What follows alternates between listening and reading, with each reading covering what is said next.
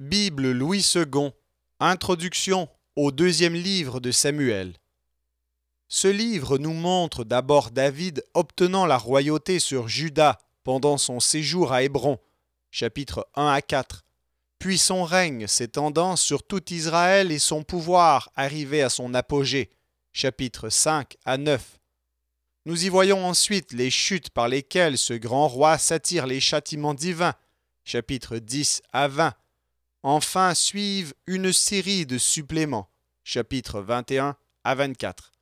On voit de nouveau dans ce récit combien peu l'historiographie israélite cherche à idéaliser les héros de la théocratie et avec quelle franchise elle met en plein jour leurs fautes les plus graves.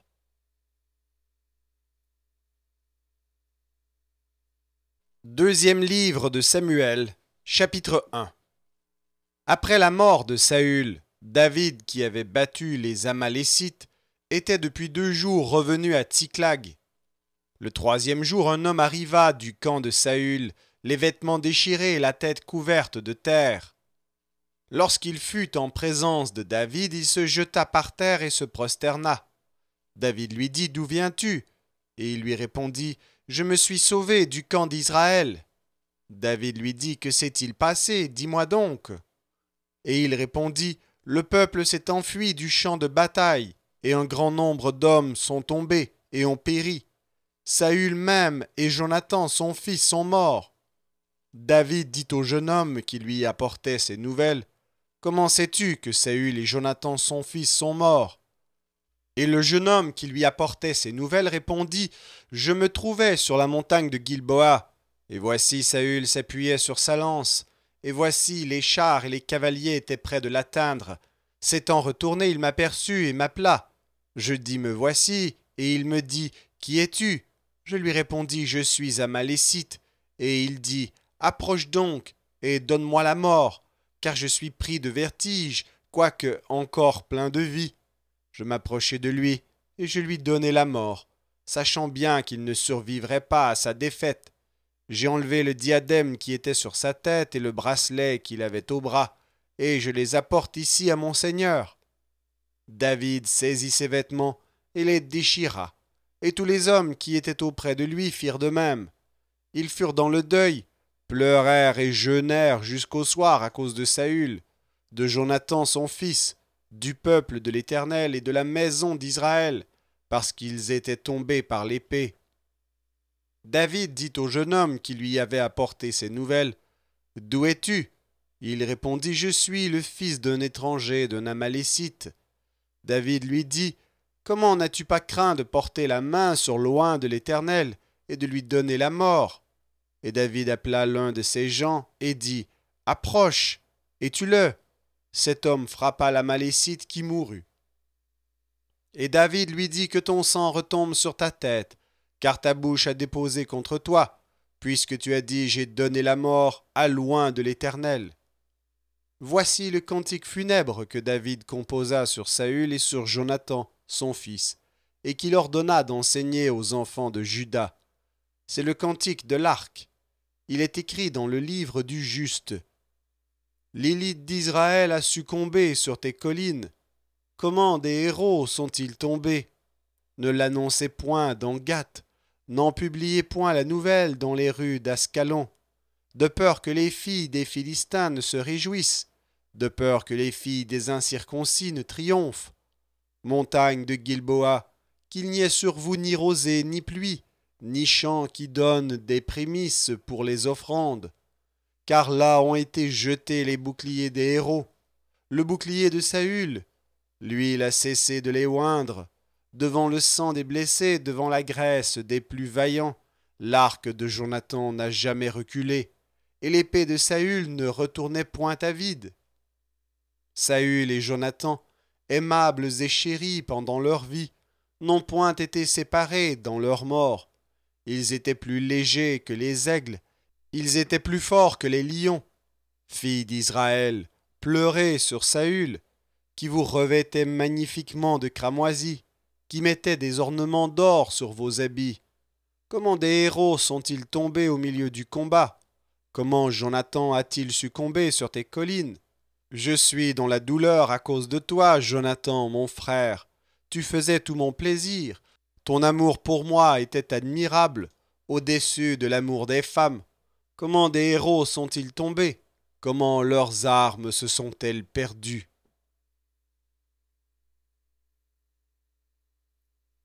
Deuxième livre de Samuel, chapitre 2. Après cela, David consulta l'Éternel en disant: Monterai-je dans une des villes de Juda? L'Éternel lui répondit: Monte. David dit: Où monterai-je? Et l'Éternel répondit: À Hébron. David y monta avec ses deux femmes, Akinoam de Jisraël et Abigaïl de Carmel, femme de Nabal. David fit aussi monter les chars qui étaient auprès de lui, chacun avec sa maison, et ils habitèrent dans les villes d'Hébron. Les hommes de Juda vinrent, et là ils loignirent David pour roi sur la maison de Juda. On informa David que c'étaient les gens de Jabès en Galaad qui avaient enterré Saül. David envoya des messagers aux gens de Jabès en Galaad pour leur dire: Soyez bénis de l'Éternel, puisque vous avez ainsi montré de la bienveillance envers Saül votre maître, et que vous l'avez enterré. Et maintenant que l'Éternel use envers vous de bonté et de fidélité, moi aussi je vous ferai du bien, parce que vous avez agi de la sorte. Que vos mains se fortifient, et soyez de vaillants hommes, car votre maître, Saül, est mort, et c'est moi que la maison de Juda a oint pour roi sur elle. Cependant, Abner, fils de Ner, chef de l'armée de Saül, prit Ish-Bosheth, fils de Saül, et le fit passer à Mahanaïm. Il l'établit roi sur Galaad, sur les Guéshuriens, sur Jisraël, sur Éphraïm, sur Benjamin, sur tout Israël. Ish-Bosheth, fils de Saül, était âgé de 40 ans lorsqu'il devint roi d'Israël, et il régna 2 ans. Il n'y eut que la maison de Juda qui resta attachée à David. Le temps pendant lequel David régna à Hébron sur la maison de Juda fut de 7 ans et 6 mois. Abner, fils de Ner, et les gens d'Ish-Bosheth, fils de Saül, sortirent de Mahanaïm pour marcher sur Gabaon. Joab, fils de Tseruja, et les gens de David se mirent aussi en marche.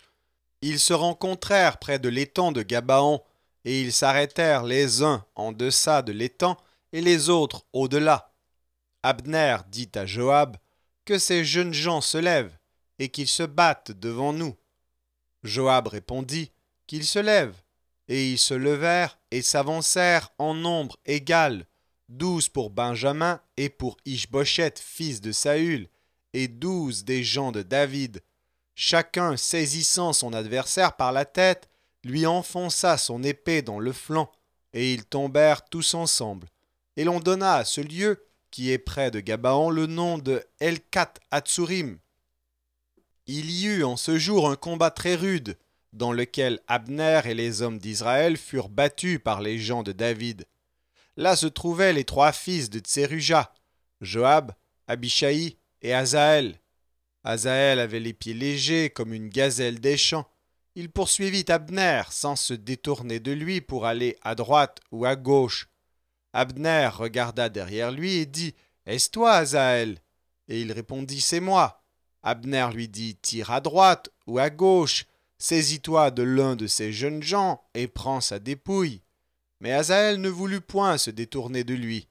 Abner dit encore à Asaël: Détourne-toi de moi, pourquoi te frapperais-je et t'abattrais-je en terre? Comment ensuite lèverais-je le visage devant ton frère Joab? Et Asaël refusa de se détourner. Sur quoi Abner le frappa au ventre avec l'extrémité inférieure de sa lance, et la lance sortit par derrière. Il tomba et mourut sur place. Tous ceux qui arrivaient au lieu où Asaël était tombé mort s'y arrêtaient. Joab et Abishai poursuivirent Abner et le soleil se couchait quand ils arrivèrent au coteau d'Ama, qui est en face de Giac, sur le chemin du désert de Gabaon. Les fils de Benjamin se rallièrent à la suite d'Abner et formèrent un corps, et ils s'arrêtèrent au sommet d'une colline. Abner appela Joab et dit: L'épée dévorera-t-elle toujours? Ne sais-tu pas qu'il y aura de l'amertume à la fin?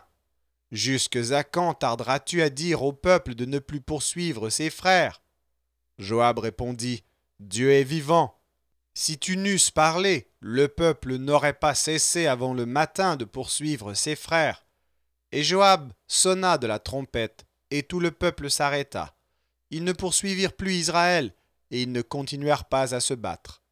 Abner et ses gens marchèrent toute la nuit dans la plaine. Ils passèrent le Jourdain, traversèrent en entier le Bitron, et arrivèrent à Mahanaïm. Joab revint de la poursuite d'Abner et rassembla tout le peuple. Il manquait 19 hommes des gens de David et Asaël. Mais les gens de David avaient frappé à mort 360 hommes parmi ceux de Benjamin et d'Abner. Ils emportèrent Asaël et l'enterrèrent dans le sépulcre de son père à Bethléem. Joab et ses gens marchèrent toute la nuit, et le jour passait quand ils furent à Hébron.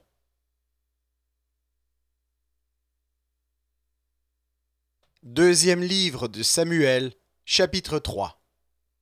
La guerre dura longtemps entre la maison de Saül et la maison de David. David devenait de plus en plus fort, et la maison de Saül allait en s'affaiblissant. Il naquit à David des fils à Hébron. Son premier-né fut Amnon, d'Akinoam de Jisréel, le second Kileab, d'Abigaïl de Carmel, femme de Nabal, le troisième Absalom, fils de Maaka, fille de Talmaï, roi de Géshur, le quatrième Adonijah, fils de Haggith, le cinquième Shephatia, fils d'Abital, et le sixième Jithroam, d'Égla, femme de David. Ce sont là ceux qui naquirent à David à Hébron, pendant la guerre entre la maison de Saül et la maison de David. Abner tint ferme pour la maison de Saül. Or Saül avait eu une concubine nommée Ritzpa, fille d'Aja, et Ishboshet dit à Abner, « Pourquoi es-tu venu vers la concubine de mon père ?» Abner fut très irrité des paroles d'Ishboshet, et il répondit, « Suis-je une tête de chien qui tienne pour Juda ? Je fais aujourd'hui preuve de bienveillance envers la maison de Saül, ton père, envers ses frères et ses amis. Je ne t'ai pas livré entre les mains de David, et c'est aujourd'hui que tu me reproches une faute avec cette femme. Que Dieu traite Abner dans toute sa rigueur, si je n'agis pas avec David selon ce que l'Éternel a juré à David, en disant qu'il ferait passer la royauté de la maison de Saül dans la sienne, et qu'il établirait le trône de David sur Israël et sur Juda, depuis Dan jusqu'à Béer-Shéba. » Ishboshet n'osa pas répliquer un seul mot à Abner, parce qu'il le craignait. Abner envoya des messagers à David pour lui dire de sa part, « À qui est le pays? Fais alliance avec moi, et voici ma main t'aidera pour tourner vers toi tout Israël. » Il répondit, « Bien, je ferai alliance avec toi, mais je te demande une chose, c'est que tu ne vois point ma face à moi, que tu n'amènes d'abord Michal, fille de Saül, en venant auprès de moi. » Et David envoya des messagers à Ishboshet, fils de Saül, pour lui dire, « Donne-moi ma femme, Michal, que j'ai fiancée pour 100 prépuces de Philistins. » Ishboshet la fit prendre chez son mari Paltiel, fils de Laïch, et son mari la suivit en pleurant jusqu'à Bachurim. Alors Abner lui dit, « Va, retourne-t'en. » Et il s'en retourna. Abner eut un entretien avec les anciens d'Israël et leur dit, « Vous désiriez autrefois d'avoir David pour roi. Établissez-le maintenant, car l'Éternel a dit de lui, « C'est par David mon serviteur que je délivrerai mon peuple d'Israël de la main des Philistins et de la main de tous ses ennemis. » Abner parla aussi à Benjamin, et il alla rapporter aux oreilles de David à Hébron ce qu'avait résolu Israël et toute la maison de Benjamin. Il arriva auprès de David à Hébron, accompagné de 20 hommes, et David fit un festin à Abner et à ceux qui étaient avec lui. Abner dit à David, « Je me lèverai, et je partirai pour rassembler tout Israël vers mon seigneur le roi. Ils feront alliance avec toi, et tu régneras entièrement selon ton désir. » David renvoya Abner, qui s'en alla en paix. Voici, Joab et les gens de David revinrent d'une excursion, et Abner avec eux un grand butin. Abner n'était plus auprès de David à Hébron, car David l'avait renvoyé, et il s'en était allé en paix. Lorsque Joab et toute sa troupe arrivèrent, on fit à Joab ce rapport. Abner, fils de Ner, est venu auprès du roi, qui l'a renvoyé, et il s'en est allé en paix. Joab se rendit chez le roi et dit : « Qu'as-tu fait ? Voici Abner est venu vers toi, pourquoi l'as-tu renvoyé et laissé partir ? Tu connais Abner, fils de Ner, c'est pour te tromper qu'il est venu, pour épier tes démarches et pour savoir tout ce que tu fais. » Et Joab, après avoir quitté David, envoya sur les traces d'Abner des messagers qui le ramenèrent depuis la citerne de Sira. David n'en savait rien.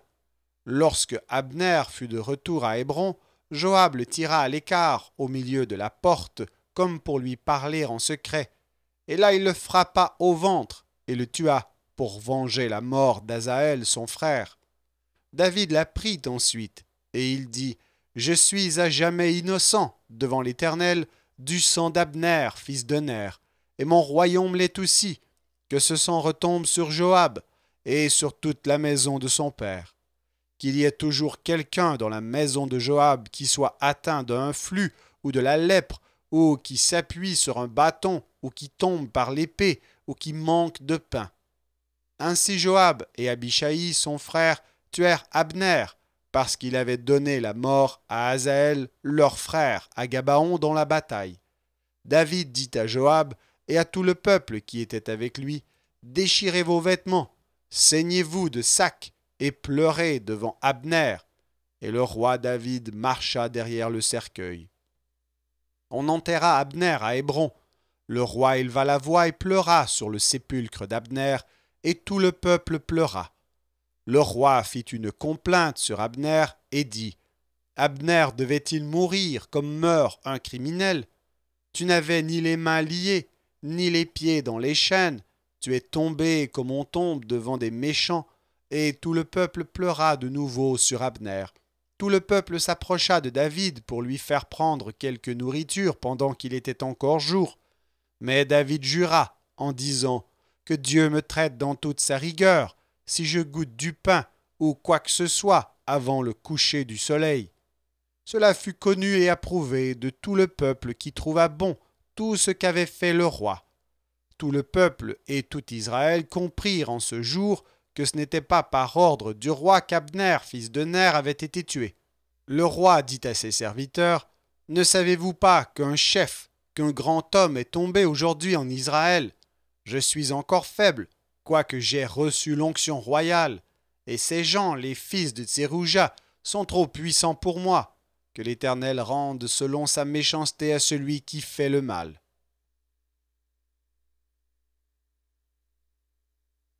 Deuxième livre de Samuel, chapitre 4. Lorsque le fils de Saül apprit qu'Abner était mort à Hébron, ses mains restèrent sans force, et tout Israël fut dans l'épouvante. Le fils de Saül avait 2 chefs de bande, dont l'un s'appelait Baana et l'autre Récab. Ils étaient fils de Rimon de Béhéroth, d'entre les fils de Benjamin. Car Béhéroth était regardé comme faisant partie de Benjamin. Et les Béhérothiens s'étaient enfuis à Gitaïm, où ils ont habité jusqu'à ce jour. Jonathan, fils de Saül, avait un fils perclus des pieds et âgé de 5 ans. Lorsqu'arriva de Jizréel la nouvelle de la mort de Saül et de Jonathan, sa nourrice le prit et s'enfuit. Et comme elle précipitait sa fuite, il tomba et resta boiteux. Son nom était Méphibosheth. Or les fils de Rimon, de Béhéroth, Récab et Baana se rendirent pendant la chaleur du jour à la maison d'Ishbosheth qui était couché pour son repos de midi. Ils pénétrèrent jusqu'au milieu de la maison comme pour prendre du froment, et ils le frappèrent au ventre. Puis Récab et Baana son frère se sauvèrent. Ils entrèrent donc dans la maison pendant qu'il reposait sur son lit dans sa chambre à coucher. Ils le frappèrent et le firent mourir, et ils lui coupèrent la tête. Ils prirent sa tête et ils marchèrent toute la nuit au travers de la plaine.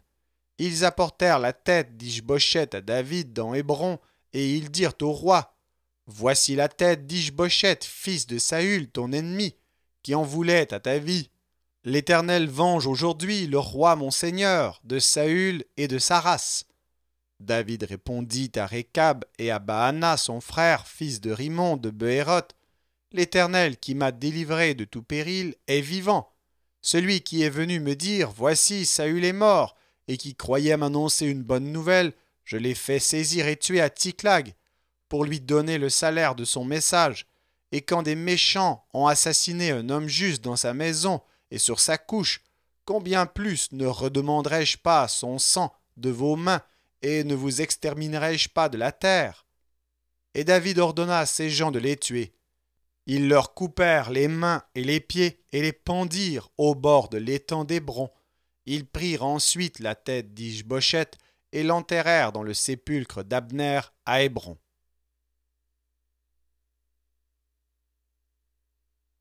Deuxième livre de Samuel, chapitre 5. Toutes les tribus d'Israël vinrent auprès de David à Hébron et dirent: « Voici, nous sommes tes os et ta chair. Autrefois déjà, lorsque Saül était notre roi, c'était toi qui conduisais et qui ramenais Israël. L'Éternel t'a dit: Tu paîtras mon peuple d'Israël, et tu seras le chef d'Israël. » Ainsi, tous les anciens d'Israël vinrent auprès du roi à Hébron, et le roi David fit alliance avec eux à Hébron devant l'Éternel. Ils oignirent David pour roi sur Israël. David était âgé de 30 ans lorsqu'il devint roi, et il régna 40 ans. À Hébron, il régna sur Juda 7 ans et 6 mois, et à Jérusalem, il régna 33 ans sur tout Israël et Juda. Le roi marcha avec ses gens sur Jérusalem contre les Jébusiens, habitants du pays. Ils dirent à David: « Tu n'entreras point ici, car les aveugles même et les boiteux te repousseront. » Ce qui voulait dire: David n'entrera point ici. Mais David s'empara de la forteresse de Sion, c'est la cité de David. David avait dit en ce jour: Quiconque battra les Jébusiens et atteindra le canal, quiconque frappera ces boiteux et ces aveugles qui sont les ennemis de David.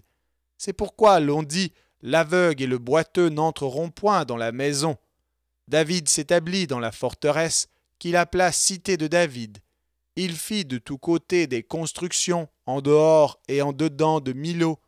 David devenait de plus en plus grand, et l'Éternel, le Dieu des armées, était avec lui. Hiram, roi de Tyr, envoya des messagers à David, et du bois de cèdre, et des charpentiers, des tailleurs de pierre, qui bâtirent une maison pour David. David reconnut que l'Éternel l'affermissait comme roi d'Israël, et qu'il élevait son royaume à cause de son peuple d'Israël. David prit encore des concubines et des femmes de Jérusalem après qu'il fut venu d'Hébron, et il lui naquit encore des fils et des filles. Voici les noms de ceux qui lui naquirent à Jérusalem: Shamua, Shobab, Nathan, Salomon, Jibar, Élishua, Népheg, Japhia, Élishama, Eliada et Éliphélet. Les Philistins apprirent qu'on avait oint David pour roi sur Israël, et ils montèrent tous à sa recherche. David, qui en fut informé, descendit à la forteresse. Les Philistins arrivèrent et se répandirent dans la vallée des Réphaïm. David consulta l'Éternel en disant: Monterai-je contre les Philistins? Les livreras-tu entre mes mains? Et l'Éternel dit à David: Monte, car je livrerai les Philistins entre tes mains. David vint à Baal-Pératsim, où il les bâtit. Puis il dit: L'Éternel a dispersé mes ennemis devant moi, comme des eaux qui s'écoulent. C'est pourquoi l'on a donné à ce lieu le nom de Baal-Pératsim. Ils laissèrent là leurs idoles, et David et ses gens les emportèrent. Les Philistins montèrent de nouveau et se répandirent dans la vallée des Réphaïm. David consulta l'Éternel, et l'Éternel dit: Tu ne monteras pas, tourne-les par derrière, et tu arriveras sur eux vis-à-vis des mûriers. Quand tu entendras un bruit de pas dans les cimes des mûriers, alors hâte-toi, car c'est l'Éternel qui marche devant toi pour battre l'armée des Philistins. David fit ce que l'Éternel lui avait ordonné, et il battit les Philistins depuis Géba jusqu'à Gézer.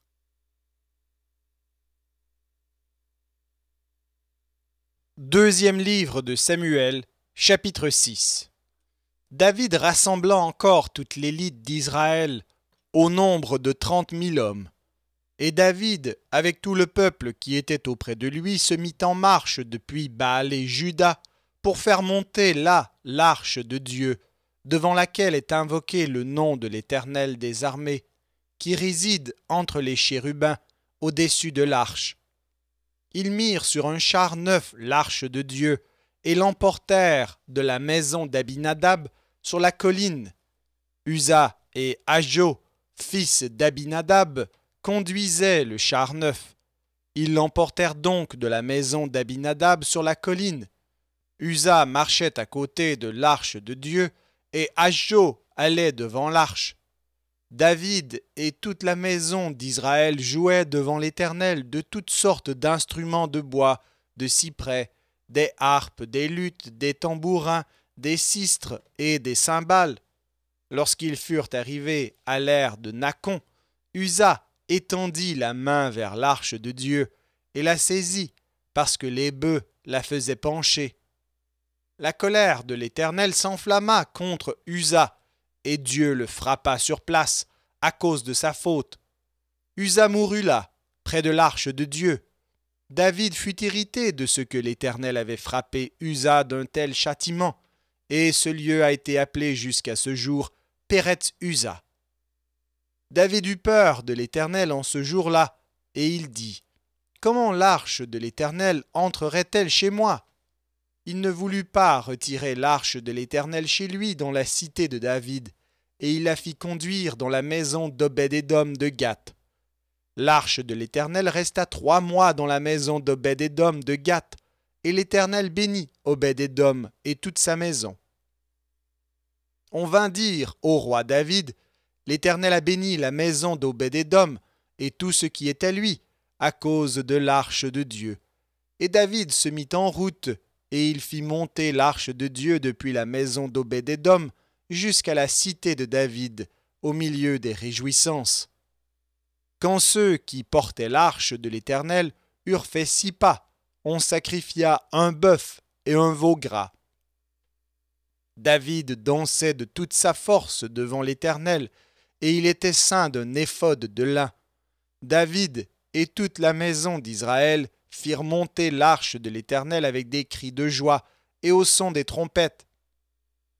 Comme l'arche de l'Éternel entrait dans la cité de David, Michal, fille de Saül, regardait par la fenêtre, et voyant le roi David sauter et danser devant l'Éternel, elle le méprisa dans son cœur. Après qu'on eut amené l'arche de l'Éternel, on la mit à sa place au milieu de la tente que David avait dressée pour elle. Et David offrit devant l'Éternel des holocaustes et des sacrifices d'action de grâce. Quand David eut achevé d'offrir les holocaustes et les actions de grâce, il bénit le peuple au nom de l'Éternel des armées. Puis il distribua à tout le peuple, à toute la multitude d'Israël, hommes et femmes, à chacun un pain, une portion de viande et un gâteau de raisin. Et tout le peuple s'en alla, chacun dans sa maison. David s'en retourna pour bénir sa maison, et Michal, fille de Saül, sortit à sa rencontre. Elle dit : Quel honneur aujourd'hui pour le roi d'Israël de s'être découvert aux yeux des servantes de ses serviteurs, comme se découvrirait un homme de rien. David répondit à Michal : C'est devant l'Éternel qui m'a choisi de préférence à ton père et à toute sa maison pour m'établir chef sur le peuple de l'Éternel, sur Israël. C'est devant l'Éternel que j'ai dansé. Je veux paraître encore plus vil que cela et m'abaisser à mes propres yeux. Néanmoins, je serai en honneur auprès des servantes dont tu parles. Or Michal, fille de Saül, n'eut point d'enfant jusqu'au jour de sa mort.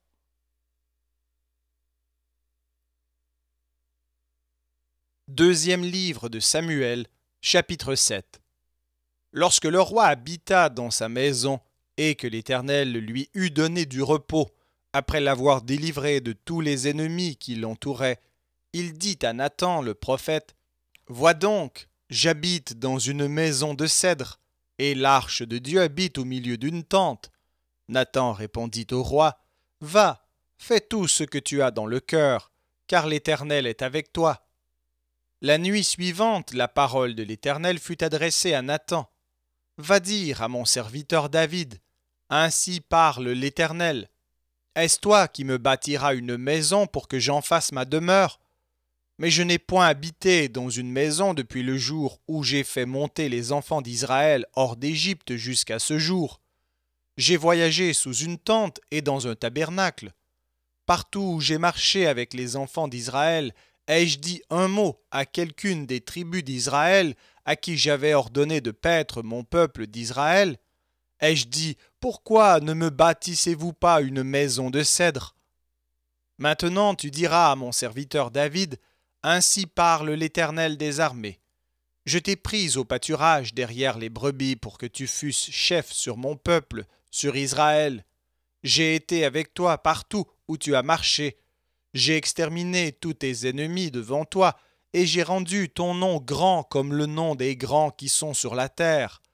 J'ai donné une demeure à mon peuple, à Israël, et je l'ai planté pour qu'il y soit fixé et ne soit plus agité, pour que les méchants ne l'oppriment plus comme auparavant, et comme à l'époque où j'avais établi des juges sur mon peuple d'Israël. Je t'ai accordé du repos en te délivrant de tous tes ennemis, et l'Éternel t'annonce qu'il te créera une maison, quand tes jours seront accomplis, et que tu seras couché avec tes pères. J'élèverai ta postérité après toi, celui qui sera sorti de tes entrailles, et j'affermirai son règne. Ce sera lui qui bâtira une maison à mon nom, et j'affermirai pour toujours le trône de son royaume. Je serai pour lui un père, et il sera pour moi un fils. S'il fait le mal, je le châtierai avec la verge des hommes, et avec les coups des enfants des hommes. Mais ma grâce ne se retirera point de lui, comme je l'ai retirée de Saül, que j'ai rejeté devant toi. Ta maison et ton règne seront pour toujours assurés, ton trône sera pour toujours affermi. Nathan rapporta à David toutes ces paroles et toute cette vision. Et le roi David alla se présenter devant l'Éternel et dit, « Qui suis-je, Seigneur éternel, et quelle est ma maison pour que tu m'aies fait parvenir où je suis? C'est encore peu de choses à tes yeux, Seigneur éternel. Tu parles aussi de la maison de ton serviteur pour les temps à venir, et tu daignes instruire un homme de ces choses, Seigneur éternel. Que pourrait te dire de plus David? Tu connais ton serviteur, Seigneur éternel. À cause de ta parole et selon ton cœur, tu as fait toutes ces grandes choses pour les révéler à ton serviteur. Que tu es donc grand, éternel Dieu, car nul n'est semblable à toi. Il n'y a point d'autre Dieu que toi, d'après tout ce que nous avons entendu de nos oreilles. Est-il sur la terre une seule nation qui soit comme ton peuple, comme Israël, que Dieu est venu racheter pour en former son peuple, pour se faire un nom et pour accomplir en sa faveur, en faveur de ton pays des miracles et des prodiges, en chassant devant ton peuple que tu as racheté d'Égypte des nations et leurs dieux? Tu as affermi ton peuple d'Israël pour qu'il fût ton peuple à toujours. Et toi, Éternel, tu es devenu son Dieu. Maintenant, Éternel Dieu, fais subsister jusque dans l'éternité la parole que tu as prononcée sur ton serviteur et sur sa maison, et agis selon ta parole. Que ton nom soit à jamais glorifié, et que l'on dise « L'Éternel des armées est le Dieu d'Israël », et que la maison de ton serviteur David soit affermie devant toi. Car toi-même, Éternel des armées, Dieu d'Israël, tu t'es révélé à ton serviteur en disant « Je te fonderai une maison ». C'est pourquoi ton serviteur a pris courage pour t'adresser cette prière. Maintenant, Seigneur éternel, tu es Dieu, et tes paroles sont vérité, et tu as annoncé cette grâce à ton serviteur. Veuille donc bénir la maison de ton serviteur, afin qu'elle subsiste à toujours devant toi. Car c'est toi, Seigneur éternel, qui as parlé, et par ta bénédiction la maison de ton serviteur sera bénie éternellement.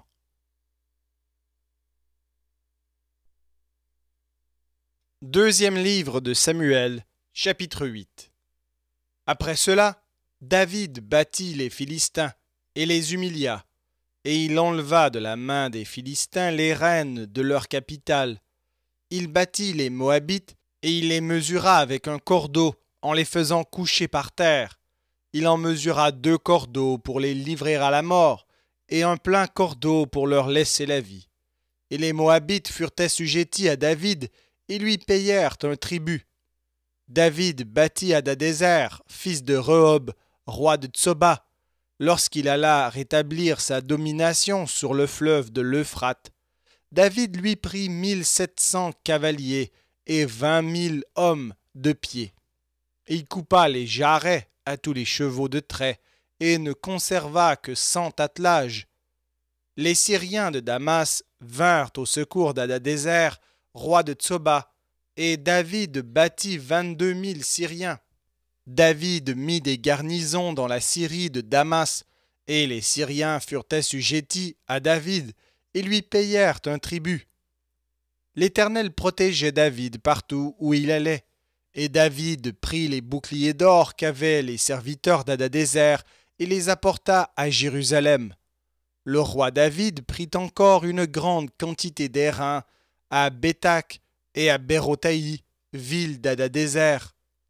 Toi, roi de Hamath, apprit que David avait battu toute l'armée d'Hadadézer, et il envoya Joram, son fils, vers le roi David pour le saluer et pour le féliciter d'avoir attaqué Hadadézer et de l'avoir battu, car Toi était en guerre avec Hadadézer. Joram apporta des vases d'argent, des vases d'or et des vases d'airain. Le roi David les consacra à l'Éternel, comme il avait déjà consacré l'argent et l'or pris sur toutes les nations qu'il avait vaincues, sur la Syrie, sur Moab, sur les fils d'Ammon, sur les Philistins, sur Amalek et sur le butin d'Hadadézer, fils de Rehob, roi de Tsoba. Au cours de sa victoire sur les Syriens, David se fit encore un nom en battant dans la vallée du sel 18 000 Édomites. Il mit des garnisons dans Édom, il mit des garnisons dans tout Édom, et tout Édom fut assujetti à David. L'Éternel protégeait David partout où il allait. David régna sur Israël, et il faisait droit et justice à tout son peuple. Joab, fils de Tseruja, commandait l'armée. Josaphat, fils d'Achilub, était archiviste. Tsadok, fils d'Achitub, et Achimélec, fils d'Abiatar, étaient sacrificateurs. Séraja était secrétaire. Benaja, fils de Jéhojada, était chef des Kérétiens et des Pélétiens, et les fils de David étaient ministres de l'État.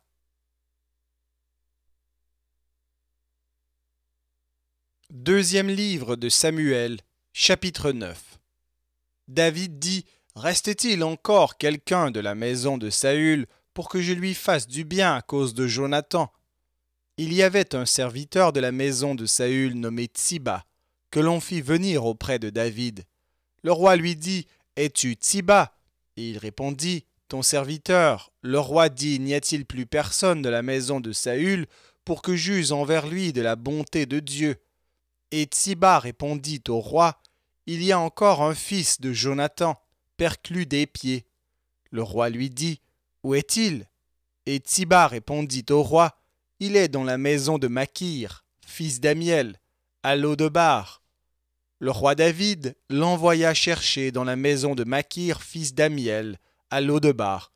Et Méphi-Bosheth, fils de Jonathan, fils de Saül, vint auprès de David, tomba sur sa face et se prosterna.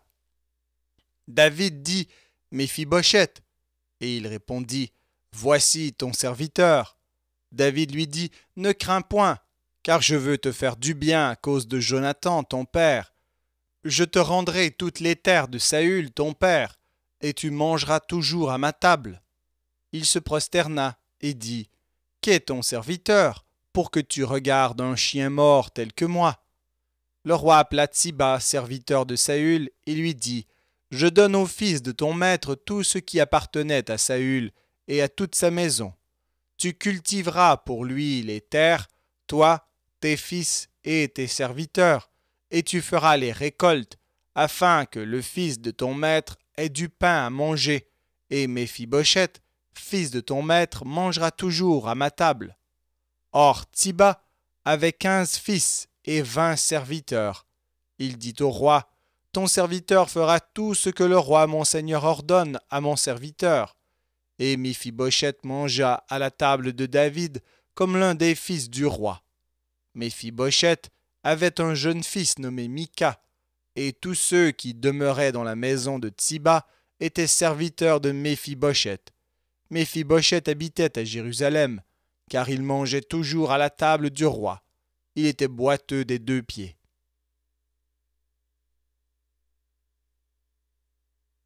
Deuxième livre de Samuel, chapitre 10.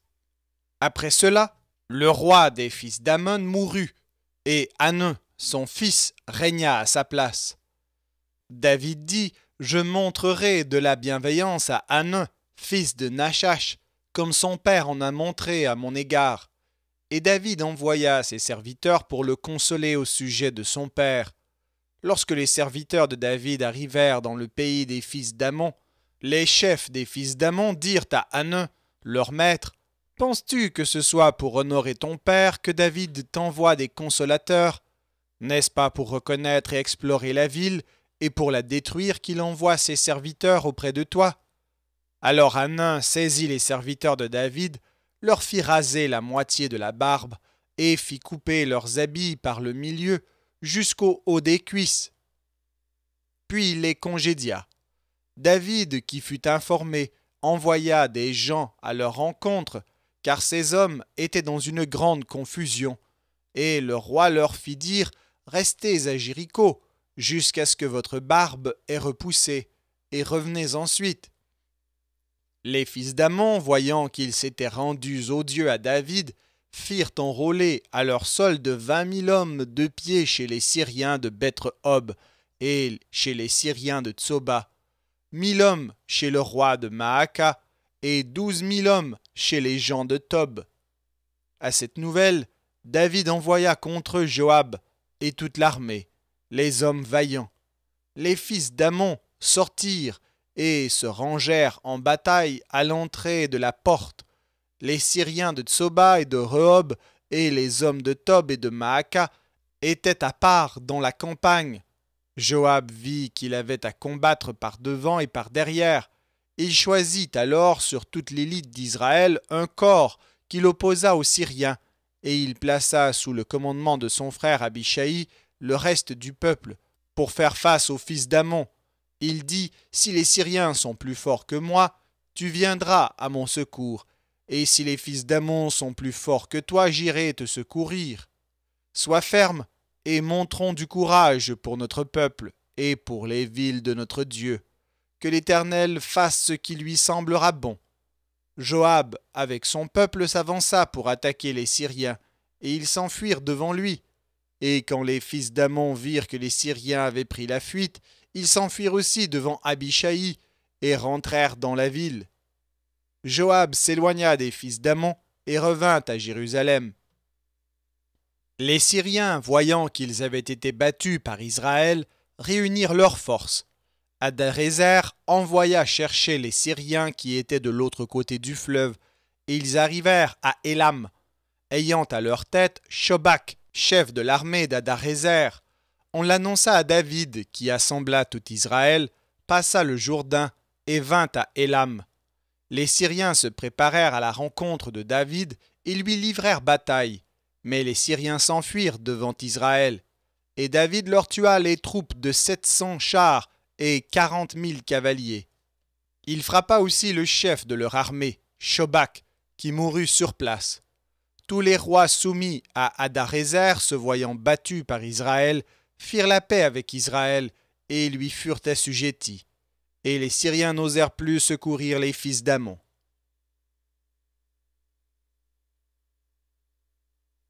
Deuxième livre de Samuel, chapitre 11. L'année suivante, au temps où les rois se mettaient en campagne, David envoya Joab avec ses serviteurs et tout Israël pour détruire les fils d'Amon et pour assiéger Rabba. Mais David resta à Jérusalem. Un soir, David se leva de sa couche, et comme il se promenait sur le toit de la maison royale, il aperçut de là une femme qui se baignait et qui était très belle de figure. David fit demander qui était cette femme, et on lui dit, « N'est-ce pas Bathsheba, fille d'Éliam, femme d'Uri, le Hétien ?» Et David envoya des gens pour la chercher. Elle vint vers lui, et il coucha avec elle. Après s'être purifiée de sa souillure, elle retourna dans sa maison. Cette femme devint enceinte, et elle fit dire à David, « Je suis enceinte. » Alors David expédia cet ordre à Joab, « Envoie-moi Uri le Hétien. » Et Joab envoya Uri à David. Uri se rendit auprès de David, qui l'interrogea sur l'état de Joab, sur l'état du peuple et sur l'état de la guerre. Puis David dit à Uri, « Descends dans ta maison et lave tes pieds. » Uri sortit de la maison royale, et il fut suivi d'un présent du roi. Mais Uri se coucha à la porte de la maison royale avec tous les serviteurs de son maître, et il ne descendit point dans sa maison. On en informa David, et on lui dit, « Uri n'est pas descendu dans sa maison. » Et David dit à Uri, « N'arrives-tu pas de voyage? Pourquoi n'es-tu pas descendu dans ta maison? » Uri répondit à David, « L'arche et Israël et Juda habitent sous des tentes. Mon seigneur Joab et les serviteurs de mon seigneur campent en rase campagne. Et moi j'entrerai dans ma maison pour manger et boire, et pour coucher avec ma femme. Aussi vrai que tu es vivant, et que ton âme est vivante, je ne ferai point cela. » David dit à Uri, « Reste ici encore aujourd'hui, et demain je te renverrai. » Et Uri resta à Jérusalem ce jour-là et le lendemain. David l'invita à manger et à boire en sa présence, et il l'enivra. Et le soir, Uri sortit pour se mettre sur sa couche avec les serviteurs de son maître, mais il ne descendit point dans sa maison. Le lendemain matin, David écrivit une lettre à Joab et l'envoya par la main d'Uri. Il écrivit dans cette lettre, « Placez Uri au plus fort du combat, et retirez-vous de lui, afin qu'il soit frappé et qu'il meure. » Joab, en assiégeant la ville, plaça Uri à l'endroit qu'il savait défendu par de vaillants soldats. Les hommes de la ville firent une sortie et se battirent contre Joab. Plusieurs tombèrent parmi le peuple, parmi les serviteurs de David, et Uri, le Hétien, fut aussi tué. Joab envoya un messager pour faire rapport à David de tout ce qui s'était passé dans le combat.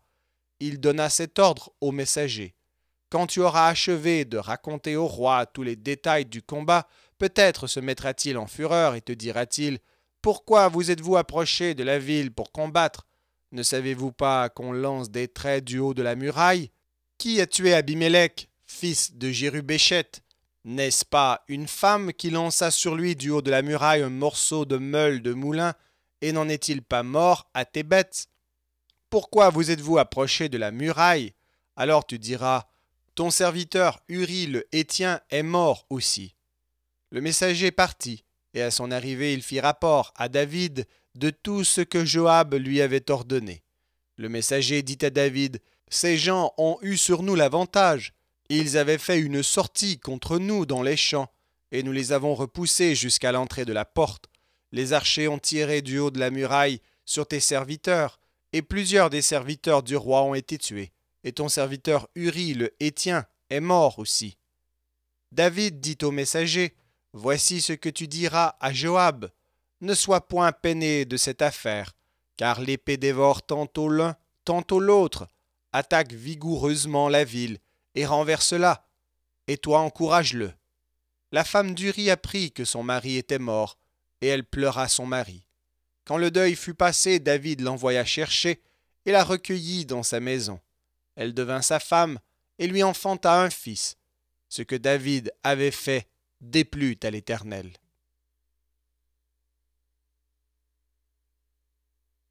Deuxième livre de Samuel, chapitre 12. L'Éternel envoya Nathan vers David, et Nathan vint à lui et lui dit, « Il y avait dans une ville deux hommes, l'un riche et l'autre pauvre. Le riche avait des brebis et des bœufs en très grand nombre. Le pauvre n'avait rien du tout, qu'une petite brebis qu'il avait achetée. Il la nourrissait et elle grandissait chez lui avec ses enfants. Elle mangeait de son pain, buvait dans sa coupe, dormait sur son sein, et il la regardait comme sa fille. Un voyageur arriva chez l'homme riche, et le riche n'a pas voulu toucher à ses brebis ou à ses bœufs pour préparer un repas au voyageur qui était venu chez lui. Il a pris la brebis du pauvre et l'a apprêtée pour l'homme qui était venu chez lui. La colère de David s'enflamma violemment contre cet homme, et il dit à Nathan, « L'Éternel est vivant, l'homme qui a fait cela mérite la mort. » Et il rendra 4 brebis pour avoir commis cette action et pour avoir été sans pitié. Et Nathan dit à David, « Tu es cet homme-là. Ainsi parle l'Éternel, le Dieu d'Israël. Je t'ai oint pour roi sur Israël, et je t'ai délivré de la main de Saül. Je t'ai mis en possession de la maison de ton maître. J'ai placé dans ton sein les femmes de ton maître, et je t'ai donné la maison d'Israël et de Juda.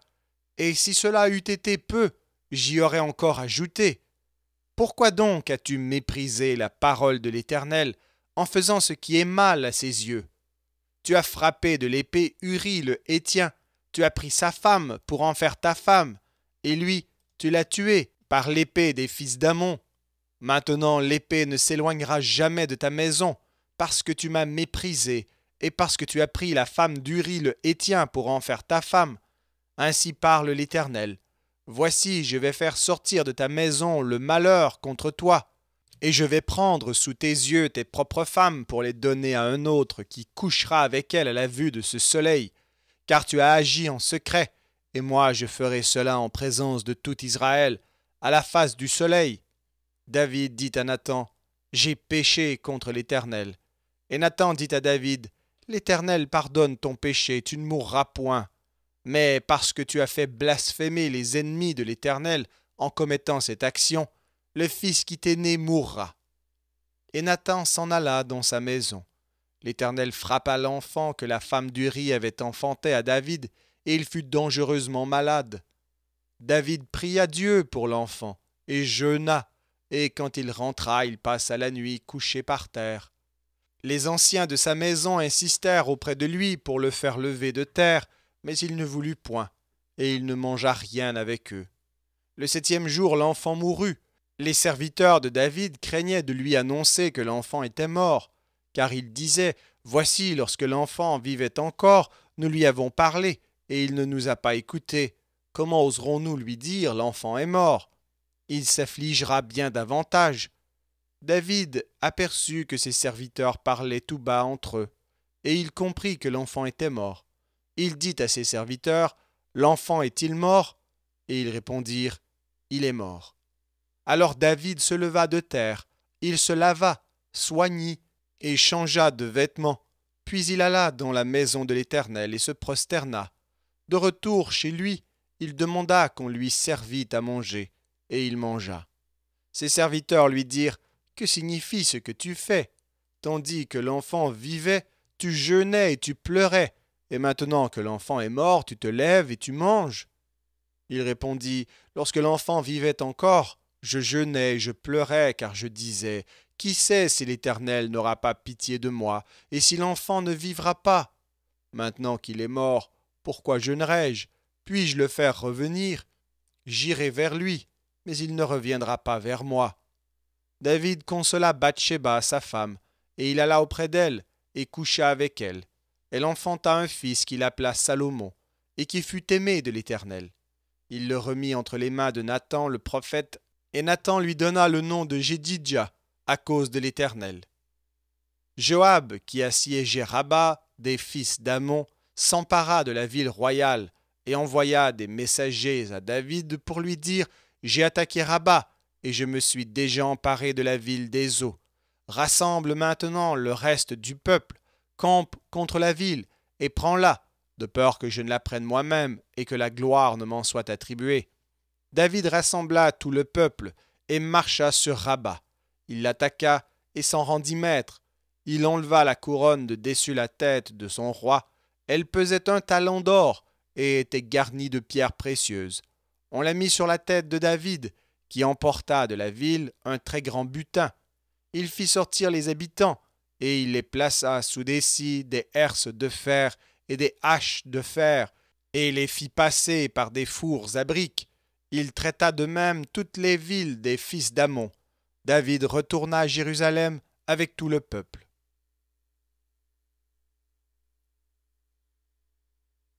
Deuxième livre de Samuel, chapitre 13. Après cela, voici ce qui arriva. Absalom, fils de David, avait une sœur qui était belle et qui s'appelait Tamar, et Amnon, fils de David, l'aima. Amnon était tourmenté jusqu'à se rendre malade à cause de Tamar, sa sœur, car elle était vierge, et il paraissait difficile à Amnon de faire sur elle la moindre tentative. Amnon avait un ami nommé Jonadab, fils de Chiméa, frère de David, et Jonadab était un homme très habile. Il lui dit « Pourquoi deviens-tu ainsi chaque matin plus maigre? Toi, fils de roi, tu ne veux pas me le dire ?» Amnon lui répondit « J'aime Tamar, sœur d'Absalom, mon frère. » Jonadab lui dit « Mets-toi au lit et fais le malade. Quand ton père viendra te voir, tu lui diras « Permets à Tamar, ma sœur, de venir me donner à manger, qu'elle prépare un mets sous mes yeux, afin que je le voie et que je le prenne de sa main. » Amnon se coucha et fit le malade. Le roi vint le voir, et Amnon dit au roi « Je te prie, que Tamar, ma sœur, vienne faire 2 gâteaux sous mes yeux, et que je les mange de sa main. » David envoya dire à Tamar dans l'intérieur des appartements « Va dans la maison d'Amnon ton frère, et prépare-lui un mets. » Tamar alla dans la maison d'Amnon, son frère, qui était couché.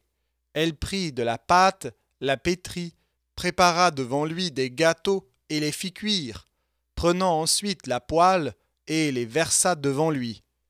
Mais Amnon refusa de manger. Il dit « Faites sortir tout le monde !» Et tout le monde sortit de chez lui. Alors Amnon dit à Tamar « Apporte le mets dans la chambre et que je le mange de ta main. » Tamar prit les gâteaux qu'elle avait faits. Elle les porta à Amnon, son frère, dans la chambre. Comme elle les lui présentait à manger, il la saisit et lui dit « Viens, couche avec moi, ma sœur. » Elle lui répondit « Non, mon frère, ne me déshonore pas, car on n'agit point ainsi en Israël. Ne commets pas cette infamie. Où irais-je, moi, avec ma honte? Et toi, tu serais comme l'un des infâmes en Israël. Maintenant, je te prie, parle au roi, et il ne s'opposera pas à ce que je sois à toi. » Mais il ne voulut pas l'écouter. Il lui fit violence, la déshonora, et coucha avec elle.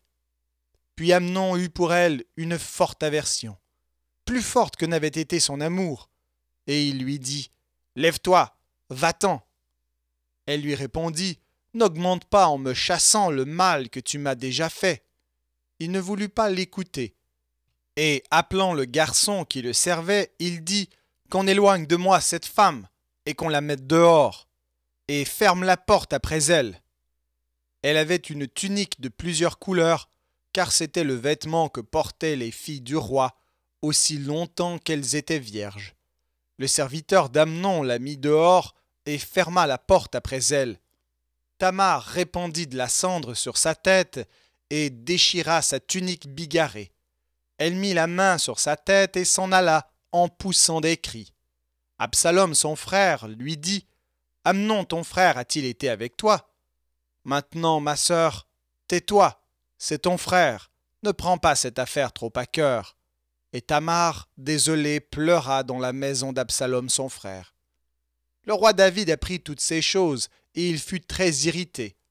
Absalom ne parla ni en bien ni en mal avec Amnon, mais il le prit en haine, parce qu'il avait déshonoré Tamar, sa sœur.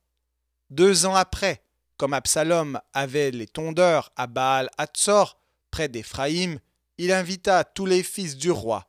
Absalom alla vers le roi et dit « Voici ton serviteur a les tondeurs, que le roi et ses serviteurs viennent chez ton serviteur. » Et le roi dit à Absalom « Non, mon fils, nous n'irons pas tous, de peur que nous te soyons à charge. » Absalom le pressa, mais le roi ne voulut point aller, et il le bénit. Absalom dit Permets du moins à Amnon mon frère de venir avec nous. Le roi lui répondit, pourquoi irait-il chez toi? Sur les instances d'Absalom, le roi laissa aller avec lui Amnon et tous ses fils. Absalom donna cet ordre à ses serviteurs. Faites attention quand le cœur d'Amnon sera égayé par le vin et que je vous dirai « Frappez Amnon !» Alors tuez-le. Ne craignez point. N'est-ce pas moi qui vous l'ordonne? Soyez fermes et montrez du courage. Les serviteurs d'Absalom traitèrent Amnon comme Absalom l'avait ordonné. Et tous les fils du roi se levèrent, montèrent chacun sur son mulet et s'enfuirent. Comme ils étaient en chemin, le bruit parvint à David qu'Absalom avait tué tous les fils du roi et qu'il n'en était pas resté un seul. Le roi se leva, déchira ses vêtements et se coucha par terre. Et tous ses serviteurs étaient là, les vêtements déchirés. Jonadab, fils de Chiméa, frère de David, prit la parole et dit « Que mon Seigneur ne pense point que tous les jeunes gens, fils du roi, ont été tués, car Amnon seul est mort, et c'est l'effet d'une résolution d'Absalom depuis le jour où Amnon a déshonoré Tamar, sa sœur. Que le roi, mon Seigneur, ne se tourmente donc point dans l'idée que tous les fils du roi sont morts, car Amnon seul est mort. » Absalom prit la fuite. Or le jeune homme, placé en sentinelle, leva les yeux et regarda. Et voici une grande troupe venait par le chemin qui était derrière lui, du côté de la montagne. Jonadab dit au roi, « Voici les fils du roi qui arrivent. Ainsi se confirme ce que disait ton serviteur. » Comme il achevait de parler, voici les fils du roi arrivèrent. Ils élevèrent la voix et pleurèrent. Le roi aussi, et tous ses serviteurs versèrent d'abondantes larmes. Absalom s'était enfui, et il alla chez Talmaï, fils d'Amihur, roi de Guéshur. Et David pleurait tous les jours son fils.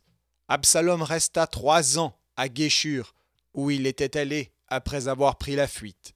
Le roi David cessa de poursuivre Absalom, car il était consolé de la mort d'Amnon.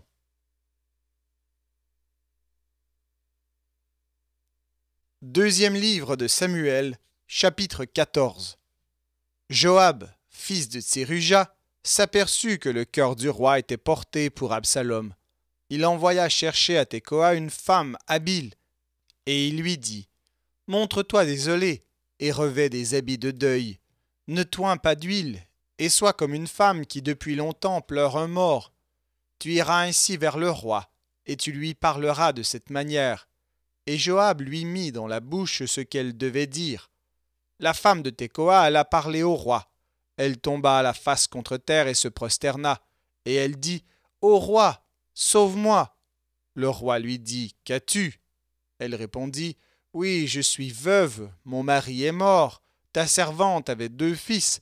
Ils se sont tous 2 querellés dans les champs, et il n'y avait personne pour les séparer. L'un a frappé l'autre et il l'a tué. Et voici toute la famille s'est levée contre ta servante en disant « Livre le meurtrier de son frère. Nous voulons le faire mourir pour la vie de son frère qui l'a tué. Nous voulons détruire même l'héritier. Ils éteindraient ainsi le tison qui me reste, pour ne laisser à mon mari ni nom ni survivant sur la face de la terre. » Le roi dit à la femme « Va dans ta maison, je donnerai des ordres à ton sujet. » La femme de Tekoa dit au roi « C'est sur moi, ô roi, mon seigneur, et sur la maison de mon père que le châtiment va tomber. Le roi et son trône n'auront pas à en souffrir. » Le roi dit « Si quelqu'un parle contre toi, amène-le-moi, et il ne lui arrivera plus de te toucher. » Elle dit « Que le roi se souvienne de l'Éternel, ton Dieu, afin que le vengeur du sang n'augmente pas la ruine, et qu'on ne détruise pas mon fils. » Et il dit « L'Éternel est vivant, il ne tombera pas à terre un cheveu de ton fils. » La femme dit « Permets que ta servante dise un mot à mon seigneur, le roi. » Et il dit « Parle. » La femme dit « Pourquoi penses-tu de la sorte à l'égard du peuple de Dieu, puisqu'il résulte des paroles même du roi, que le roi est coupable en ne rappelant pas celui qui l'a proscrit? Il nous faut certainement mourir, et nous serons comme des eaux répandues à terre, et qui ne se rassemblent plus. Dieu n'ôte pas la vie, mais il désire que le fugitif ne reste pas banni de sa présence. Maintenant, Si je suis venu dire ces choses au roi mon seigneur, c'est que le peuple m'a effrayé. Et ta servante a dit, je veux parler au roi, peut-être le roi fera-t-il ce que dira sa servante. Oui, le roi écoutera sa servante pour la délivrer de la main de ceux qui cherchent à nous exterminer, moi et mon fils, de l'héritage de Dieu. Ta servante a dit, que la parole de mon seigneur le roi me donne le repos, car mon seigneur le roi est comme un ange de Dieu, prêt à entendre le bien et le mal, et que l'Éternel ton Dieu soit avec toi. Le roi répondit et dit à la femme, ne me cache pas ce que je vais te demander. Et la femme dit, que mon seigneur le roi parle. Le roi dit alors, la main de Joab n'est-elle pas avec toi dans tout ceci? Et la femme répondit, aussi vrai que ton âme est vivante, ô roi mon seigneur, il n'y a rien à droite ni à gauche de tout ce que dit mon seigneur le roi. C'est en effet ton serviteur Joab qui m'a donné des ordres et qui a mis dans la bouche de ta servante toutes ces paroles.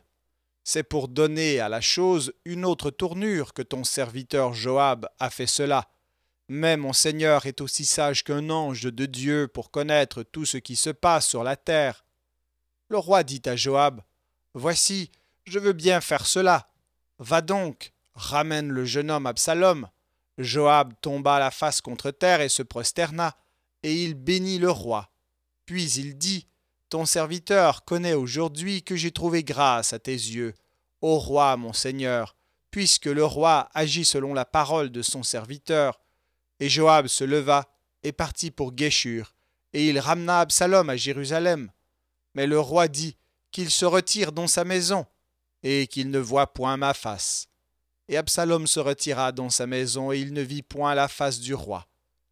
Il n'y avait pas un homme dans tout Israël aussi renommé qu'Absalom pour sa beauté. Depuis la plante du pied jusqu'au sommet de la tête, il n'y avait point en lui de défaut.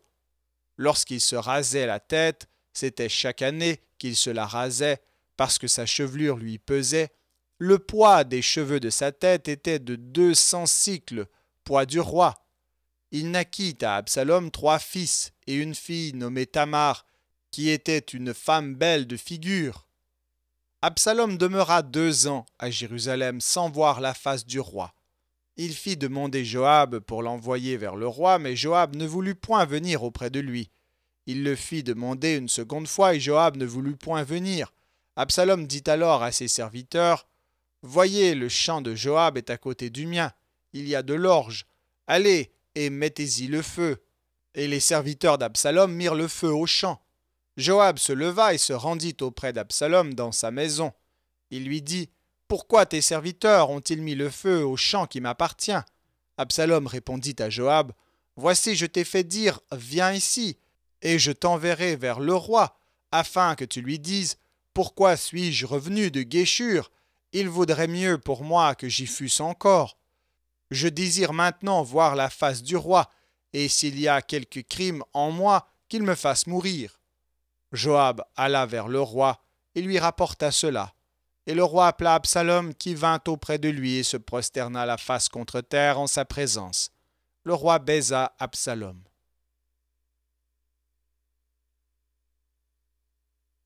Deuxième livre de Samuel, chapitre 15.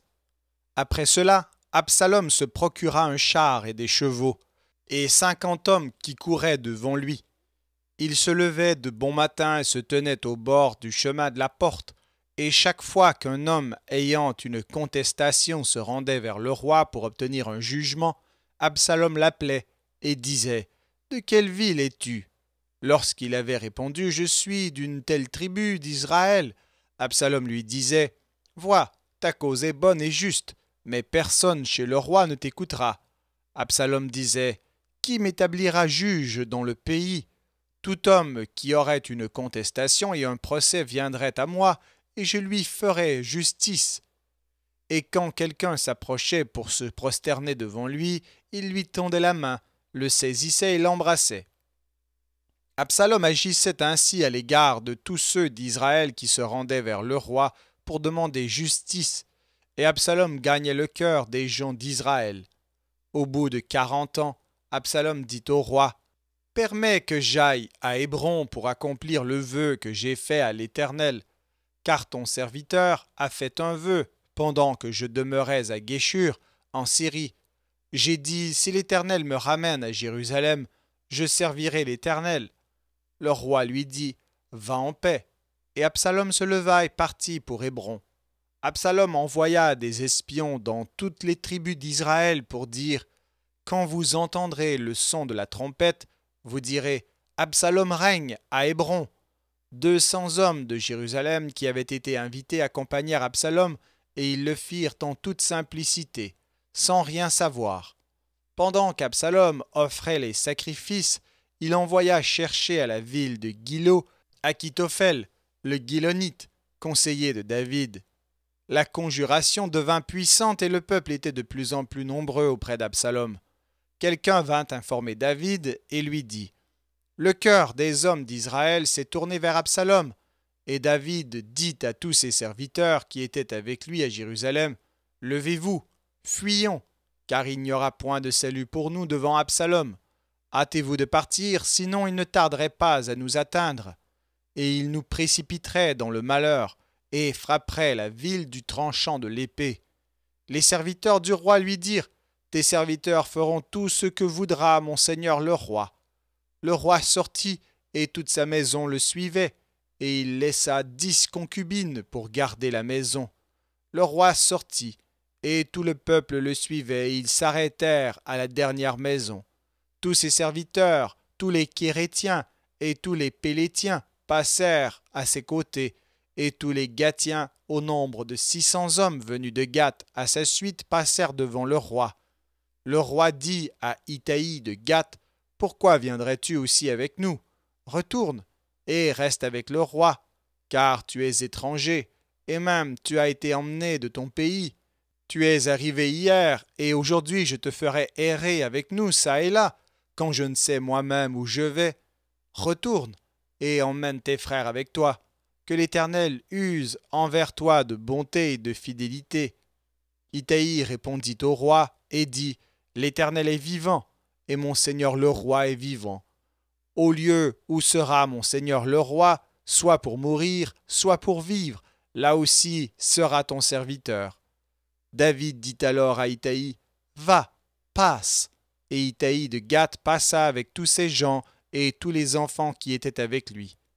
Toute la contrée était en larmes, et l'on poussait de grands cris au passage de tout le peuple.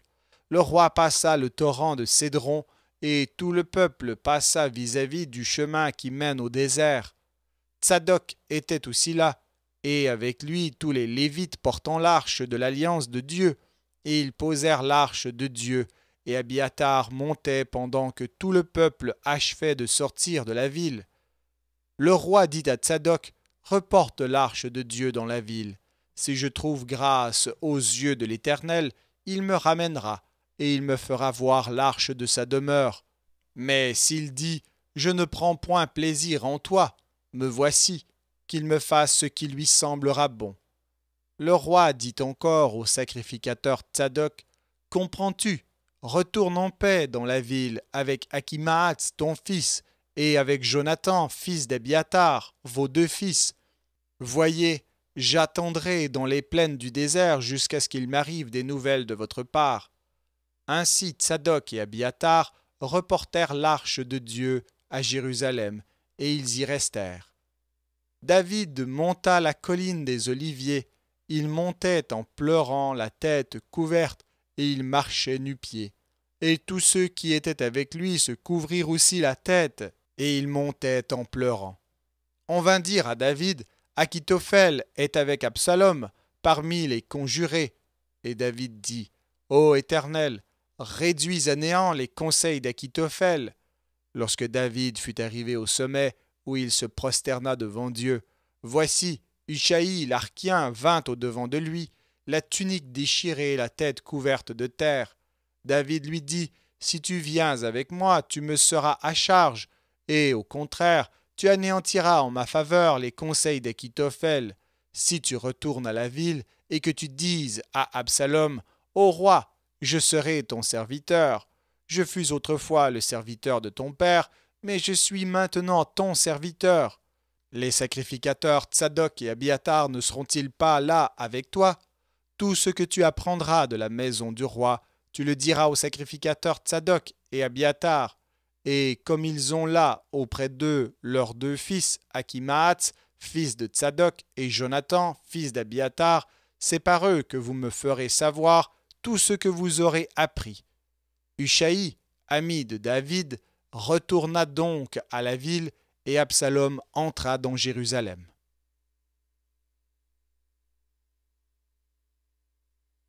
Deuxième livre de Samuel, chapitre 16.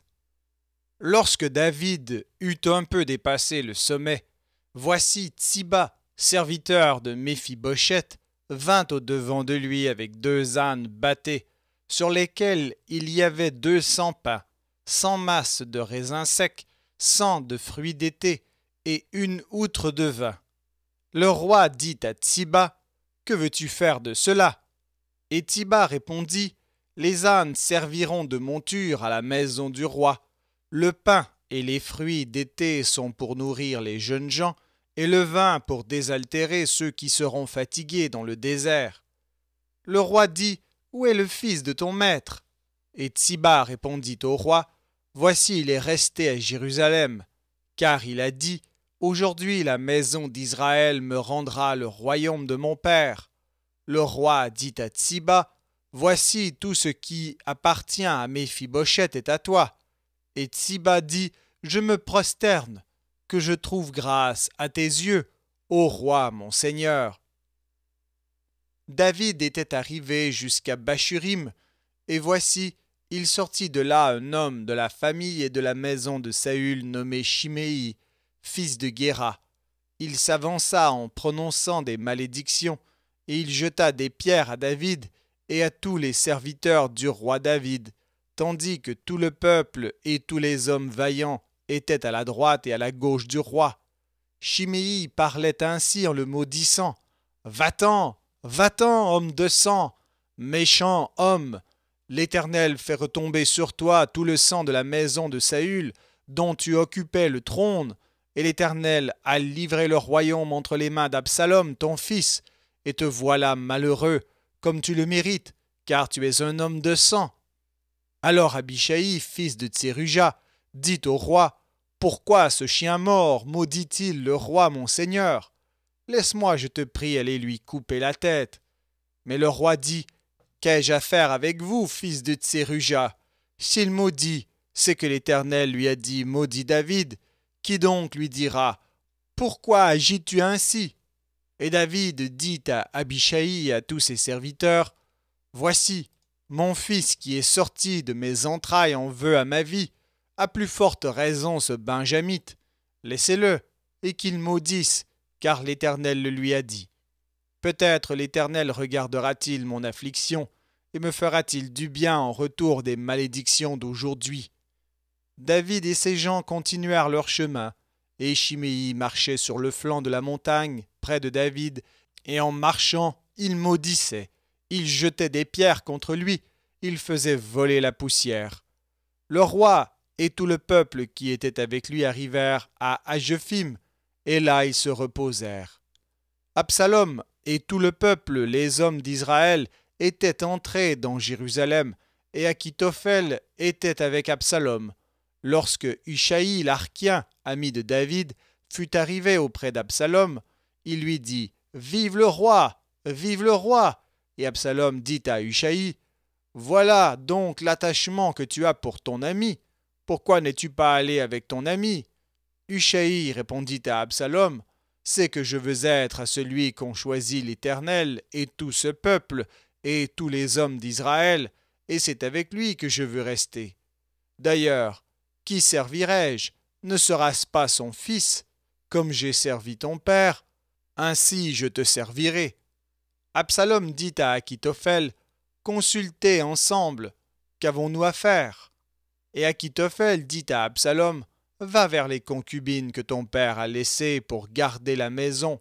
Ainsi tout Israël saura que tu t'es rendu odieux à ton père, et les mains de tous ceux qui sont avec toi se fortifieront. » On dressa pour Absalom une tente sur le toit, et Absalom alla vers les concubines de son père, aux yeux de tout Israël. Les conseils donnés en ce temps-là par Achitophel avaient autant d'autorité que si l'on eût consulté Dieu lui-même. Il en était ainsi de tous les conseils d'Achitophel, soit pour David, soit pour Absalom.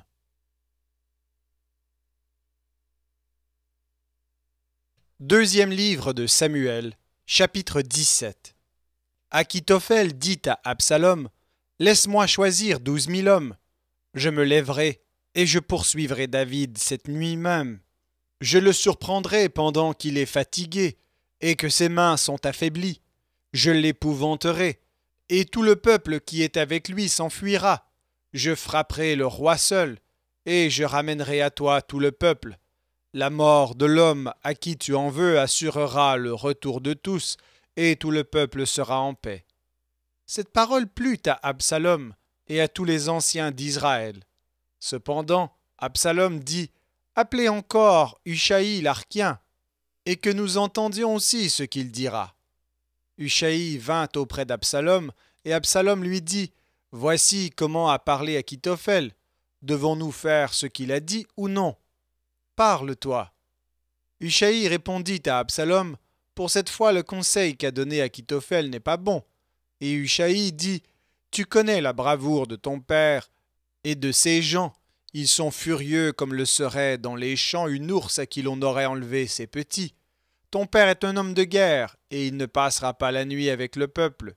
Voici maintenant il est caché dans quelque fosse ou dans quelque autre lieu, et si dès le commencement il en est qui tombent sous leur coup, on ne tardera pas à l'apprendre, et l'on dira, il y a une défaite parmi le peuple qui suit Absalom. Alors le plus vaillant eût-il un cœur de lion, sera saisi d'épouvante, car tout Israël sait que ton père est un héros, et qu'il a des braves avec lui. Je conseille donc que tout Israël se rassemble auprès de toi, depuis Dan jusqu'à Beer-Sheba, multitude pareille au sable qui est sur le bord de la mer. Tu marcheras en personne au combat. Nous arriverons à lui en quelque lieu que nous le trouvions, et nous tomberons sur lui comme la rosée tombe sur le sol. Et pas un n'échappera, ni lui, ni aucun des hommes qui sont avec lui.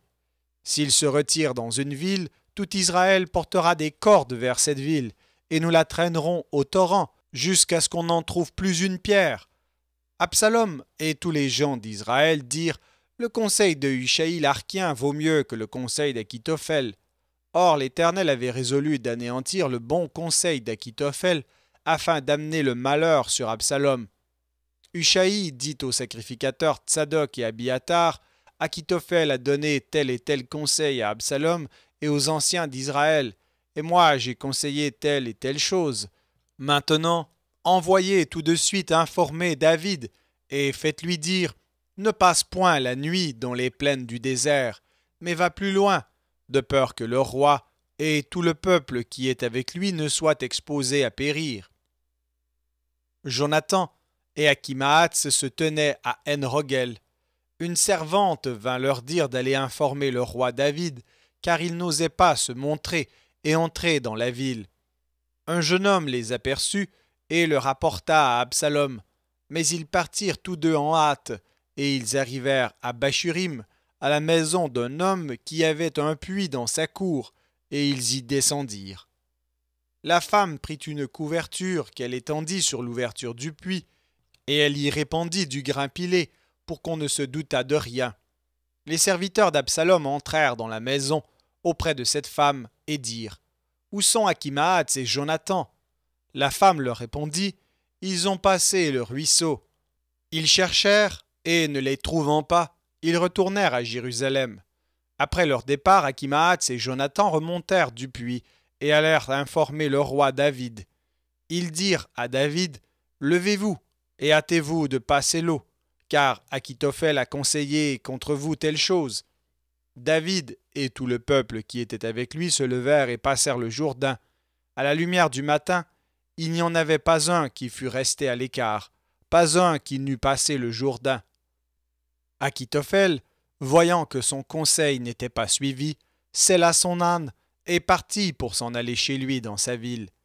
Il donna ses ordres à sa maison et il s'étrangla. C'est ainsi qu'il mourut, et on l'enterra dans le sépulcre de son père. David arriva à Mahanaïm, et Absalom passa le Jourdain, lui et tous les hommes d'Israël avec lui. Absalom mit Amasa à la tête de l'armée en remplacement de Joab. Amasa était fils d'un homme appelé Jitra, l'Israélite, qui était allé vers Abigail, fille de Nachash, et sœur de Tseruja, mère de Joab. Israël et Absalom campèrent dans le pays de Galaad.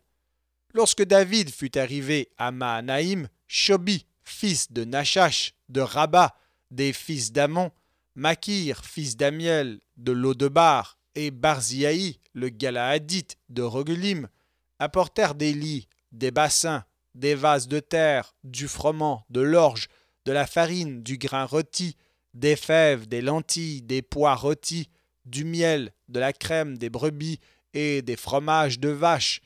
Ils apportèrent ces choses à David et au peuple qui était avec lui, afin qu'ils mangeassent, car ils disaient: ce peuple a dû souffrir de la faim, de la fatigue et de la soif dans le désert.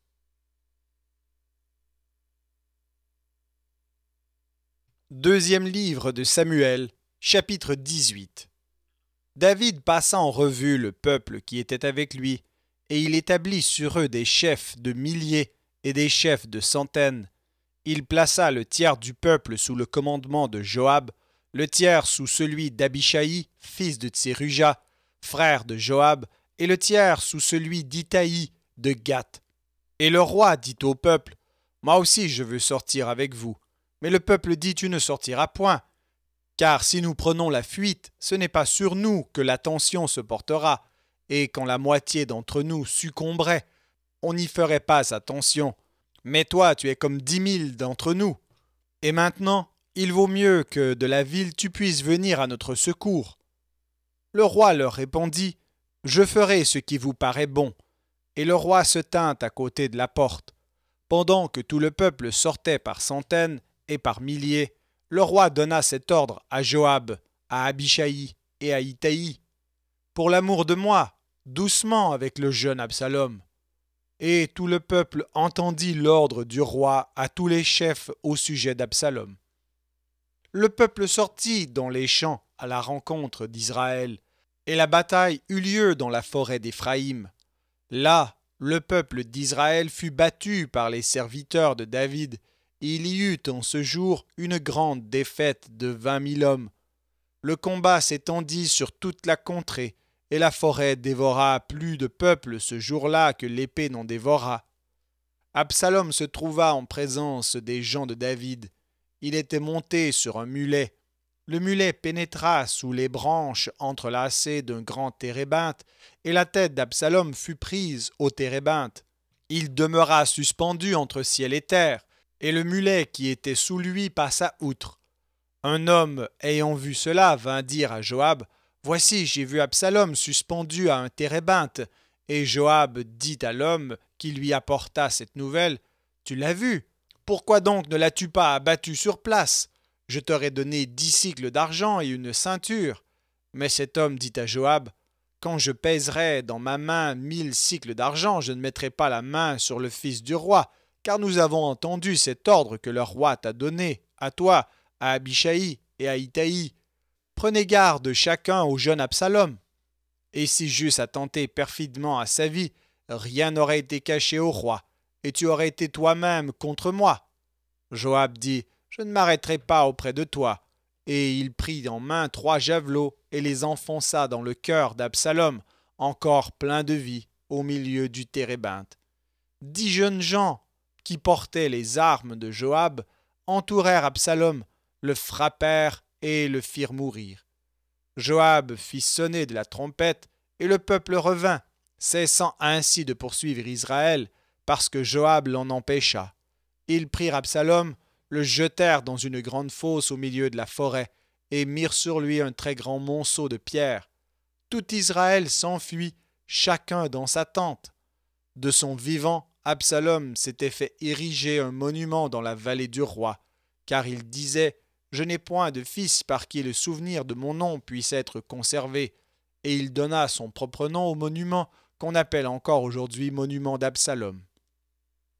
Akhimaatz, fils de Tsadok, dit « Laisse-moi courir et porter au roi la bonne nouvelle que l'Éternel lui a rendu justice en le délivrant de la main de ses ennemis. » Joab lui dit « Ce n'est pas toi qui dois porter aujourd'hui les nouvelles. Tu les porteras un autre jour, mais non aujourd'hui, puisque le fils du roi est mort. » Et Joab dit à Cushi « Va et annonce au roi ce que tu as vu. » Cushi se prosterna devant Joab et courut. Akhimaats, fils de Tsadok, dit encore à Joab « Quoi qu'il arrive, laisse-moi courir après Cushi. » Et Joab dit « Pourquoi veux-tu courir, mon fils? Ce n'est pas un message qui te sera profitable. » « Quoi qu'il arrive, je veux courir, reprit Akhimaats. Et Joab lui dit « Cours. » Akhimaats courut par le chemin de la plaine et il devança Cushi. David était assis entre les deux portes. La sentinelle alla sur le toit de la porte vers la muraille. Elle leva les yeux et regarda. Et voici, un homme courait tout seul. La sentinelle cria et avertit le roi. Le roi dit « S'il est seul, il apporte des nouvelles. » Et cet homme arrivait toujours plus près. La sentinelle vit un autre homme qui courait. Elle cria au portier « Voici un homme qui court tout seul. » Le roi dit « Il apporte aussi des nouvelles. » La sentinelle dit « La manière de courir du premier me paraît celle d'Akhimaats, fils de Tsadok. » Et le roi dit « C'est un homme de bien, et il apporte de bonnes nouvelles. » Akhimaats cria, et il dit au roi « Tout va bien. » Il se prosterna devant le roi, la face contre terre, et dit « Béni soit l'Éternel, ton Dieu, qui a livré les hommes qui levaient la main contre le roi mon seigneur. » Le roi dit « Le jeune Absalom est-il en bonne santé ?» Akhimaats répondit « J'ai aperçu un grand tumulte au moment où Joab envoya le serviteur du roi, et moi ton serviteur, mais je ne sais ce que c'était. » Et le roi dit « Mets-toi là de côté. » Et Akhimaats se tint de côté. Aussitôt arriva Cushi, et il dit « Que le roi, mon seigneur, apprenne la bonne nouvelle. Aujourd'hui l'Éternel t'a rendu justice en te délivrant de la main de tous ceux qui s'élevaient contre toi. » Le roi dit à Cushi « Le jeune Absalom est-il en bonne santé ?» Cushi répondit « Qu'il soit comme ce jeune homme, les ennemis du roi, mon seigneur, et tous ceux qui s'élèvent contre toi pour te faire du mal. » Alors le roi, saisi d'émotion, monta dans la chambre au-dessus de la porte et pleura. Il disait en marchant « Mon fils Absalom, mon fils Absalom, que ne suis-je mort à ta place, Absalom, mon fils, mon fils. »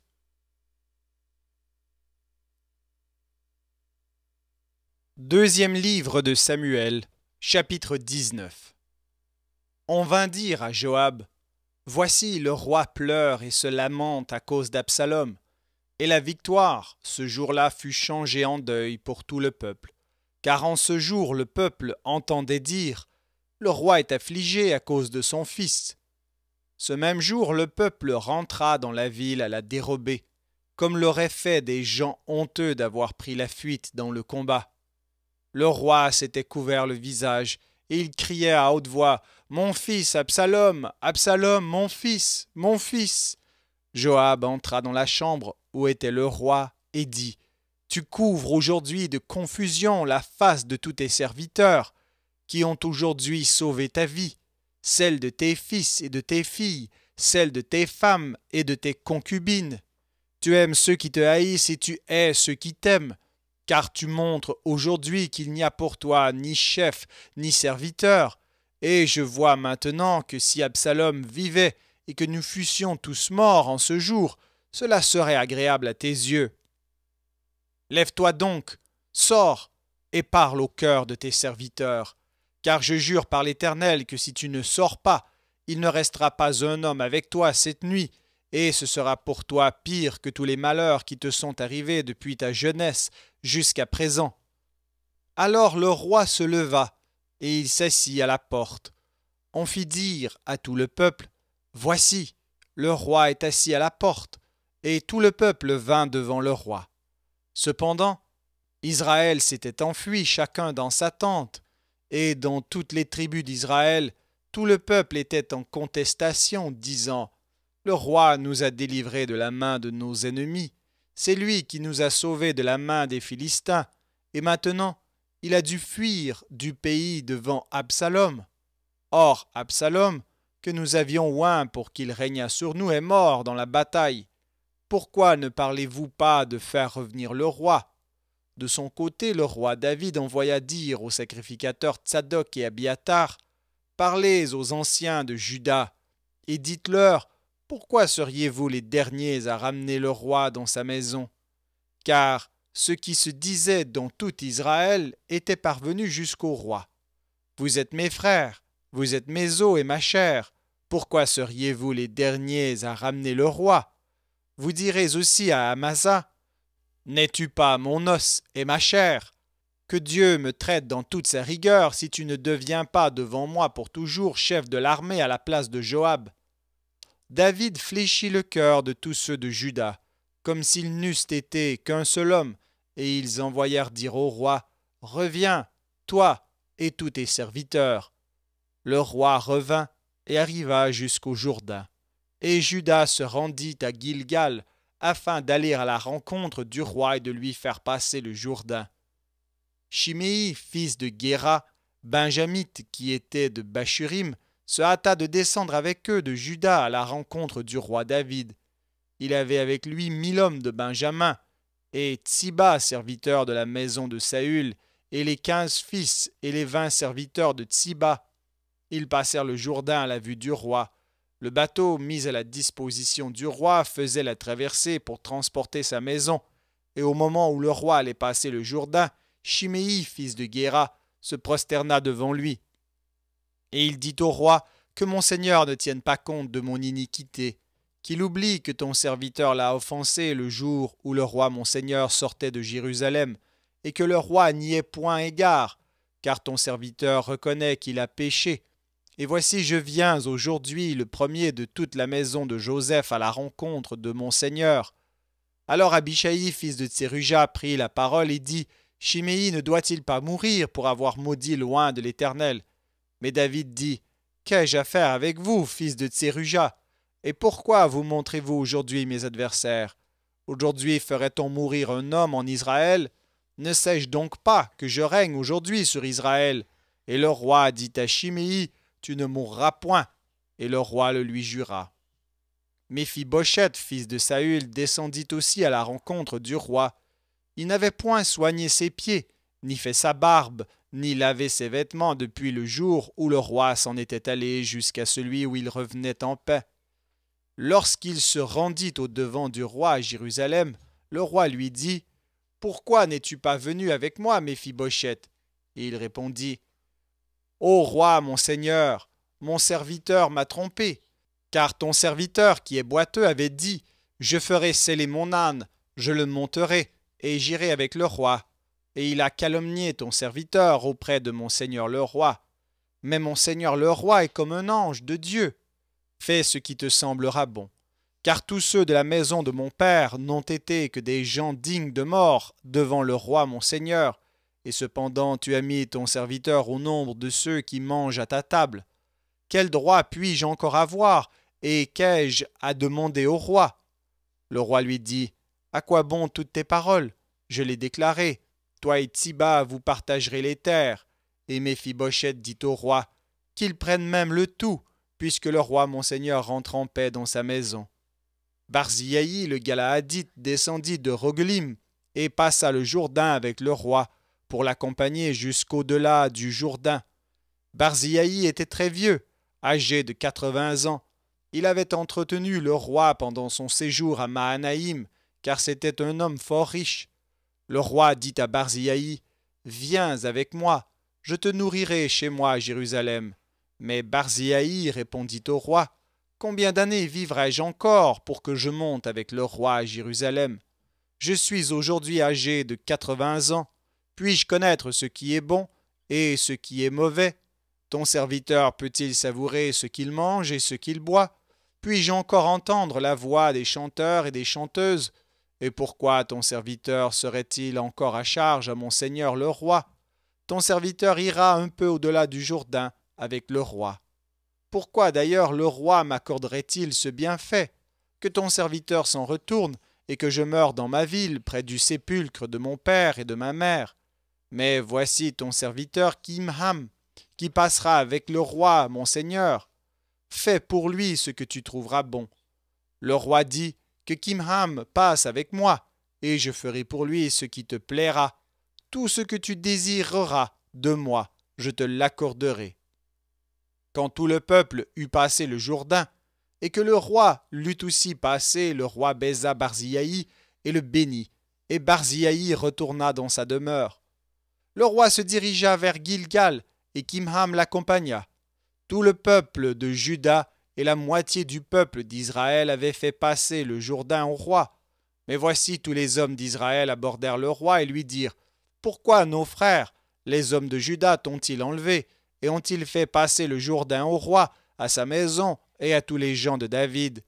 Tous les hommes de Juda répondirent aux hommes d'Israël : « C'est que le roi nous tient de plus près.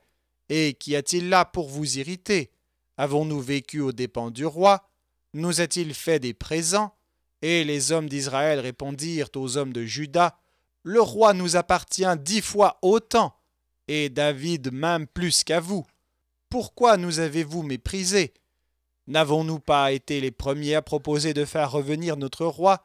Et les hommes de Juda parlèrent avec plus de violence que les hommes d'Israël.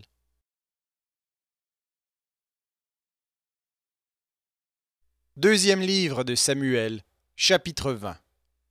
Il se trouvait là un méchant homme nommé Sheba, fils de Bichri, benjamite.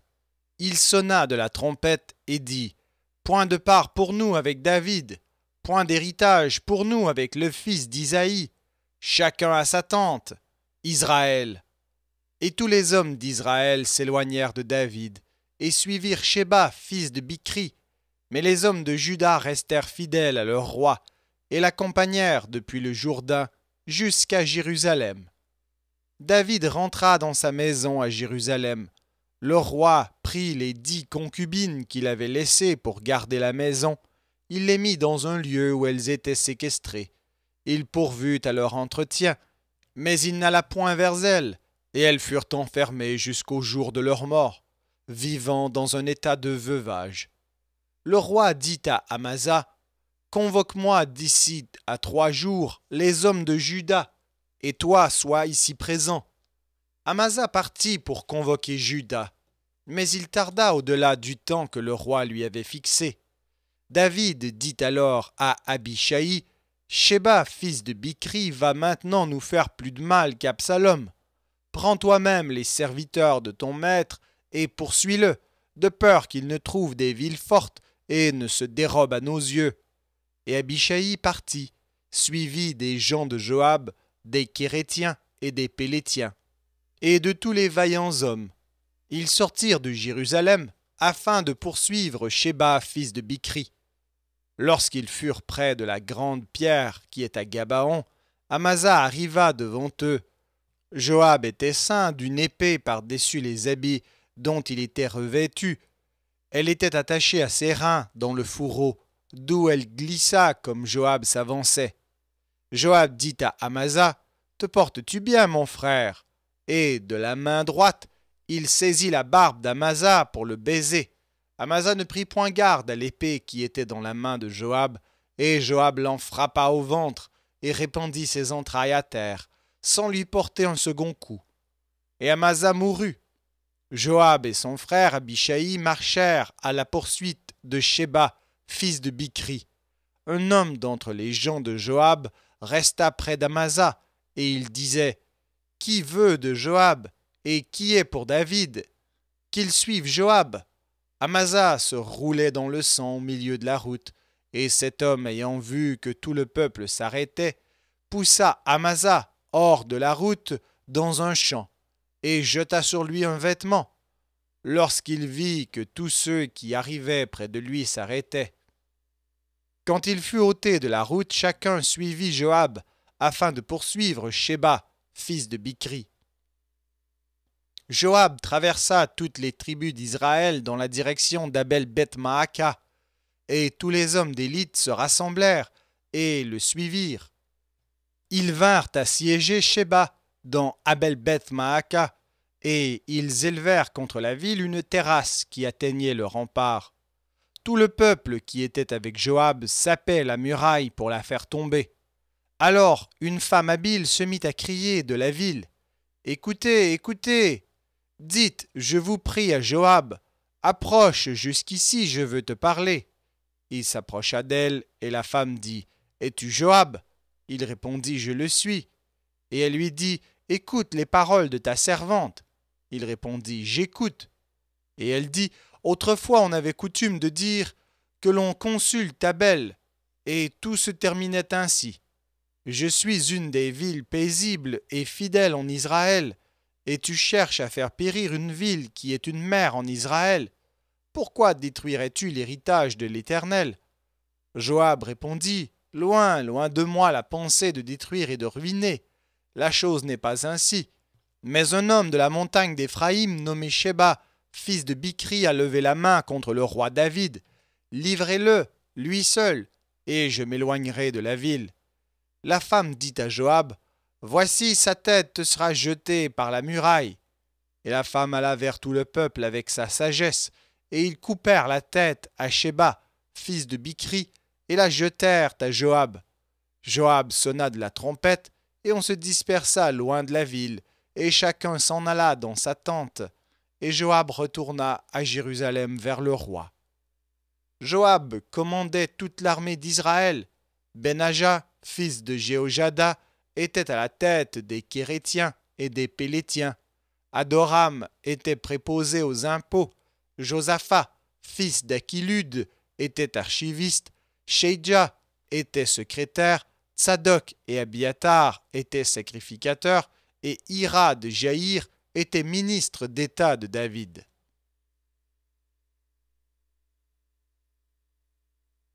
Deuxième livre de Samuel, chapitre 21. Du temps de David, il y eut une famine qui dura 3 ans. David chercha la face de l'Éternel, et l'Éternel dit, « C'est à cause de Saül et de sa maison sanguinaire.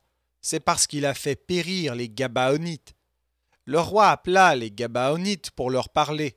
Les Gabaonites n'étaient point d'entre les enfants d'Israël, mais c'était un reste des Amoréens. Les enfants d'Israël s'étaient liés envers eux par un serment, et néanmoins Saül avait voulu les frapper dans son zèle pour les enfants d'Israël et de Juda.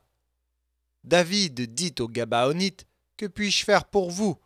Et avec quoi ferai-je l'expiation, afin que vous bénissiez l'héritage de l'Éternel » Les Gabaonites lui répondirent, « Ce n'est pas pour nous une question d'argent et d'or avec Saül et avec sa maison, et ce n'est pas à nous qu'il appartient de faire mourir personne en Israël. » Et le roi dit, « Que voulez-vous donc que je fasse pour vous » Ils répondirent au roi, « Puisque cet homme nous a consumés, et qu'il avait le projet de nous détruire pour nous faire disparaître de tout le territoire d'Israël, qu'on nous livre 7 hommes d'entre ses fils, et nous les pendrons devant l'Éternel à Gibéa de Saül, l'élu de l'Éternel. » Et le roi dit, « Je les livrerai. » Le roi épargna Méphi-Bosheth, fils de Jonathan, fils de Saül, à cause du serment qu'avaient fait entre eux devant l'Éternel David et Jonathan, fils de Saül. Mais le roi prit les 2 fils que Ritzpa, fille d'Aja, avait enfantés à Saül, Harmoni et Méphi-Bosheth, et les 5 fils que Mérab, fille de Saül, avait enfantés à Adriel de Mehola, fils de Barziaï, et il les livra entre les mains des Gabaonites, qui les pendirent sur la montagne devant l'Éternel. Tous les 7 périrent ensemble. Ils furent mis à mort dans les premiers jours de la moisson, au commencement de la moisson des orges. Ritzpa, fille d'Aja, prit un sac et l'étendit sous elle contre le rocher, depuis le commencement de la moisson, jusqu'à ce que la pluie du ciel tombât sur eux, et elle empêcha les oiseaux du ciel de s'approcher d'eux pendant le jour, et les bêtes des champs pendant la nuit. On informa David de ce qu'avait fait Ritzpa, fille d'Aja, concubine de Saül. Et David alla prendre les os de Saül et les os de Jonathan, son fils, chez les habitants de Jabès en Galaad, qui les avaient enlevés de la place de Beth-Shan, où les Philistins les avaient suspendus lorsqu'ils battirent Saül à Gilboa. Il emporta de là les os de Saül et de Jonathan, son fils, et l'on recueillit aussi les os de ceux qui avaient été pendus. on enterra les os de Saül et de Jonathan, son fils, au pays de Benjamin, à Tséla, dans le sépulcre de Kis, père de Saül, et l'on fit tout ce que le roi avait ordonné.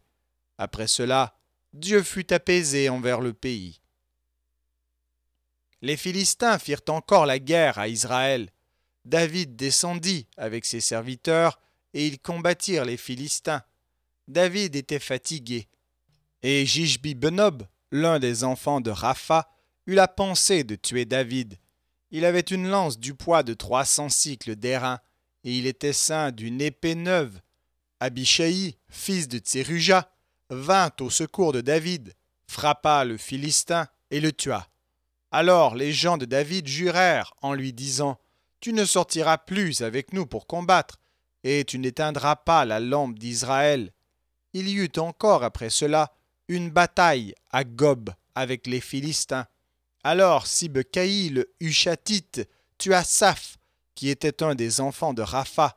Il y eut encore une bataille à Gob avec les Philistins, et Elkanan, fils de Jaharé, Orégim de Bethléem, tua Goliath de Gath, qui avait une lance dont le bois était comme une ensouple de tisserand. Il y eut encore une bataille à Gath. Il s'y trouva un homme de haute taille, qui avait 6 doigts à chaque main et à chaque pied, 24 en tout, et qui était aussi issu de Rapha. Il jeta un défi à Israël, et Jonathan, fils de Chiméa, frère de David, le tua. Ces 4 hommes étaient des enfants de Rapha à Gath. Ils périrent par la main de David et par la main de ses serviteurs.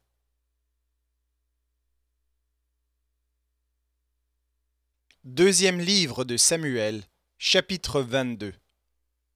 David adressa à l'Éternel les paroles de ce cantique, lorsque l'Éternel l'eut délivré de la main de tous ses ennemis et de la main de Saül. Il dit, « L'Éternel est mon rocher, ma forteresse, mon libérateur. Dieu est mon rocher, où je trouve un abri. Mon bouclier est la force qui me sauve, ma haute retraite est mon refuge.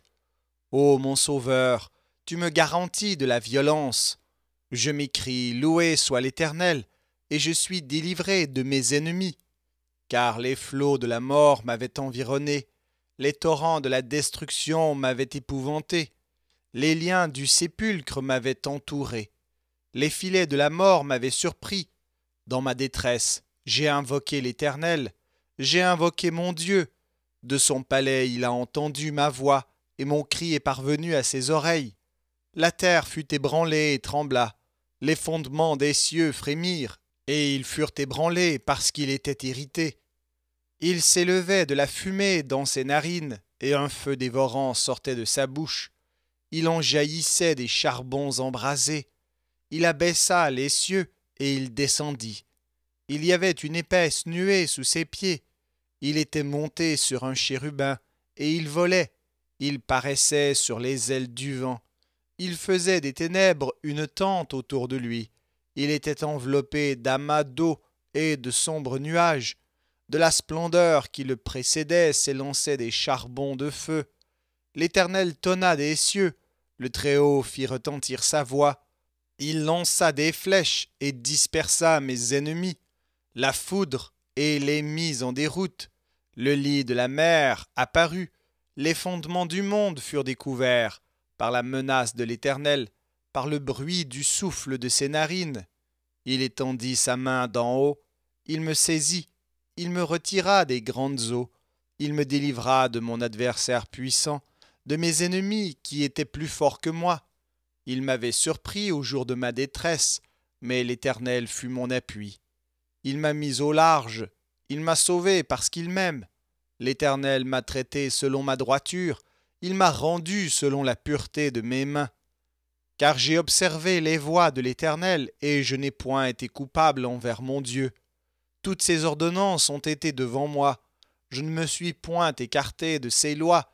J'ai été sans reproche envers lui, et je me suis tenu en garde contre mon iniquité. Aussi l'Éternel m'a rendu selon ma droiture, selon ma pureté devant ses yeux. Avec celui qui est bon, tu te montres bon. Avec l'homme droit, tu agis selon la droiture. Avec celui qui est pur, tu te montres pur. et avec le pervers tu agis selon sa perversité. Tu sauves le peuple qui s'humilie, et de ton regard tu abaisses les orgueilleux. Oui, tu es ma lumière, ô Éternel. L'Éternel éclaire mes ténèbres. Avec toi, je me précipite sur une troupe en armes. Avec mon Dieu, je franchis une muraille. Les voies de Dieu sont parfaites. La parole de l'Éternel est éprouvée. Il est un bouclier pour tous ceux qui se confient en lui. Car qui est Dieu, si ce n'est l'Éternel? Et qui est un rocher, si ce n'est notre Dieu? C'est Dieu qui est ma puissante forteresse et qui me conduit dans la voie droite. Il rend mes pieds semblables à ceux des biches, et il me place sur mes lieux élevés. Il exerce mes mains au combat, et mes bras tendent l'arc. Tu me donnes le bouclier de ton salut, et je deviens grand par ta bonté. Tu élargis le chemin sous mes pas, et mes pieds ne chancellent point. Je poursuis mes ennemis, et je les détruis. Je ne reviens pas avant de les avoir anéantis. Je les anéantis, je les brise, et ils ne se relèvent plus. Ils tombent sous mes pieds. Tu me ceins de force pour le combat. Tu fais plier sous moi mes adversaires. Tu fais tourner le dos à mes ennemis devant moi, et j'extermine ceux qui me haïssent. Ils regardent autour d'eux, et personne pour les sauver. Ils crient à l'Éternel, et il ne leur répond pas. Je les broie comme la poussière de la terre. Je les écrase, je les foule comme la boue des rues. Tu me délivres des dissensions de mon peuple. Tu me conserves pour chef des nations. Un peuple que je ne connaissais pas m'est asservi. Les fils de l'étranger me flattent, ils m'obéissent au premier ordre. Les fils de l'étranger sont en défaillance, ils tremblent hors de leur forteresse. Vive l'Éternel, et béni soit mon rocher. Que Dieu, le rocher de mon salut, soit exalté. Le Dieu qui est mon vengeur, qui m'assujettit les peuples, et qui me fait échapper à mes ennemis. Tu m'élèves au-dessus de mes adversaires, tu me délivres de l'homme violent. C'est pourquoi je te louerai parmi les nations, ô Éternel, et je chanterai à la gloire de ton nom. Il accorde de grandes délivrances à son roi, et il fait miséricorde à son oint, à David et à sa postérité pour toujours.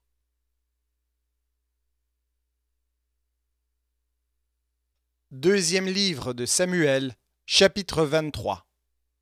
Voici les dernières paroles de David. Paroles de David, fils d'Isaïe, paroles de l'homme haut placé, de loin du Dieu de Jacob, du chantre agréable d'Israël. L'Esprit de l'Éternel parle par moi, et sa parole est sur ma langue.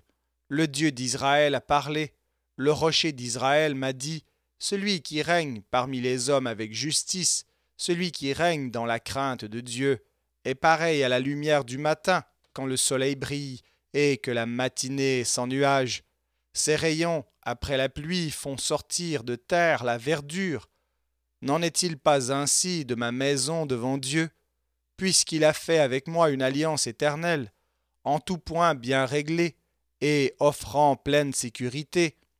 Ne fera-t-il pas germer tout mon salut et tous mes désirs? Mais les méchants sont tous comme des épines que l'on rejette et que l'on ne prend pas avec la main. Celui qui les touche s'arme d'un fer ou du bois d'une lance, et on les brûle au feu sur place. Voici les noms des vaillants hommes qui étaient au service de David. Josheb-Bashébet, le Tachémonite, l'un des principaux officiers. Il brandit sa lance sur 800 hommes qu'il fit périr en une seule fois. Après lui, Éléazar, fils de Dodo, fils d'Akoshi, qui était l'un des 3 guerriers qui affrontèrent avec David les Philistins rassemblés pour combattre, tandis que les hommes d'Israël se retiraient sur les hauteurs. Il se leva et frappa les Philistins jusqu'à ce que sa main fût lasse et qu'elle restât attachée à son épée. L'Éternel opéra une grande délivrance ce jour-là.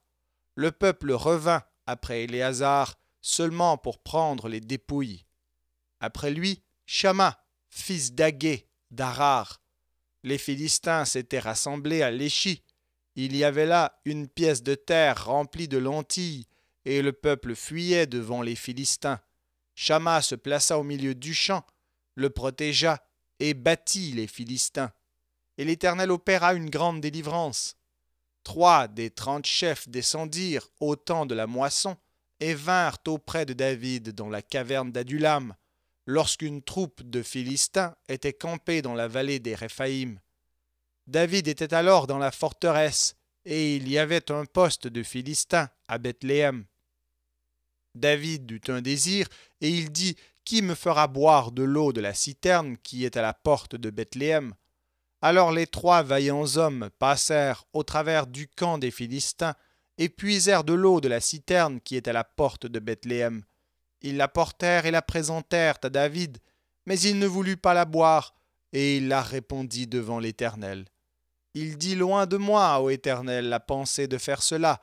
Boirai-je le sang de ces hommes qui sont allés au péril de leur vie ?» Et il ne voulut pas la boire. Voilà ce que firent ces 3 vaillants hommes. Abishai, frère de Joab, fils de Tseruja, était le chef des 3. Il brandit sa lance sur 300 hommes et les tua, et il eut du renom parmi les 3. Il était le plus considéré des 3, et il fut leur chef, mais il n'égala pas les 3 premiers. Benaja, fils de Jéhojada, fils d'un homme de Kabteel, rempli de valeur et célèbre par ses exploits. Il frappa les 2 lions de Moab. Il descendit au milieu d'une citerne où il frappa un lion un jour de neige. Il frappa un Égyptien d'un aspect formidable et ayant une lance à la main. Il descendit contre lui avec un bâton, arracha la lance de la main de l'Égyptien et s'en servit pour le tuer. Voilà ce que fit Benaja, fils de Jéhojada, et il eut du renom parmi les 3 vaillants hommes. Il était le plus considéré des 30, mais il n'égala pas les 3 premiers. David l'admit dans son conseil secret.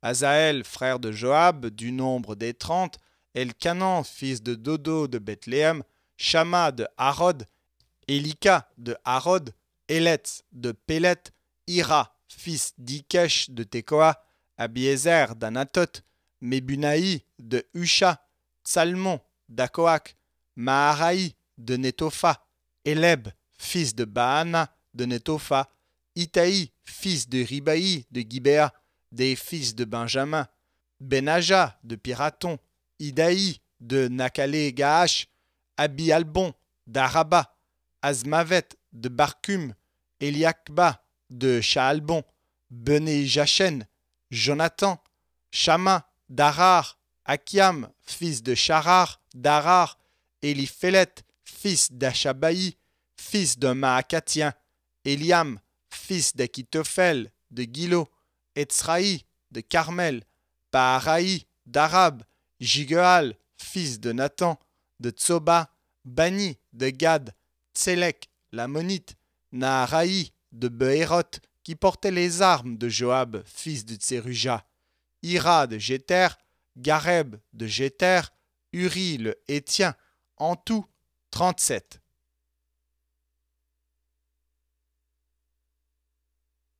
Deuxième livre de Samuel, chapitre 24.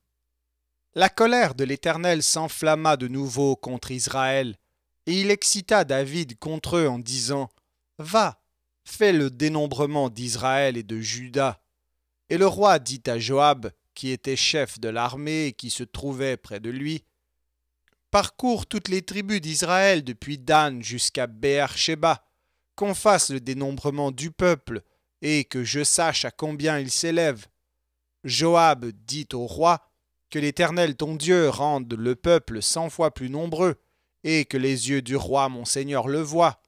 Mais pourquoi le roi mon seigneur veut-il faire cela ?» Le roi persista dans l'ordre qu'il donnait à Joab et aux chefs de l'armée, et Joab et les chefs de l'armée quittèrent le roi pour faire le dénombrement du peuple d'Israël. Ils passèrent le Jourdain et ils campèrent à Aroër, à droite de la ville qui est au milieu de la vallée de Gad, et près de Jaézer. Ils allèrent en Galaad et dans le pays de Tashtim-Odchi. Ils allèrent à Dan-Ja'an et aux environs de Sidon. Ils allèrent à la forteresse de Tyr et dans toutes les villes des Éviens et des Cananéens. Ils terminèrent par le midi de Juda à Beer-Shéba. Ils parcoururent ainsi tout le pays, et ils arrivèrent à Jérusalem au bout de 9 mois et 20 jours. Joab remit au roi le rôle du dénombrement du peuple. Il y avait en Israël 800 000 hommes de guerre tirant l'épée, et en Juda 500 000 hommes. David sentit battre son cœur après qu'il eut ainsi fait le dénombrement du peuple, et il dit à l'Éternel : « J'ai commis un grand péché en faisant cela. Maintenant, ô Éternel, daigne pardonner l'iniquité de ton serviteur, car j'ai complètement agi en insensé. » Le lendemain, quand David se leva, la parole de l'Éternel fut ainsi adressée à Gad, le prophète, le voyant de David. « Va dire à David, ainsi parle l'Éternel. Je te propose 3 fléaux, choisis-en un, et je t'en frapperai. » Gad alla vers David et lui fit connaître la chose en disant : « Veux-tu 7 années de famine dans ton pays, ou bien 3 mois de fuite devant tes ennemis qui te poursuivront, ou bien 3 jours de peste dans ton pays? Maintenant choisis, et vois ce que je dois répondre à celui qui m'envoie. » David répondit à Gad : « Je suis dans une grande angoisse.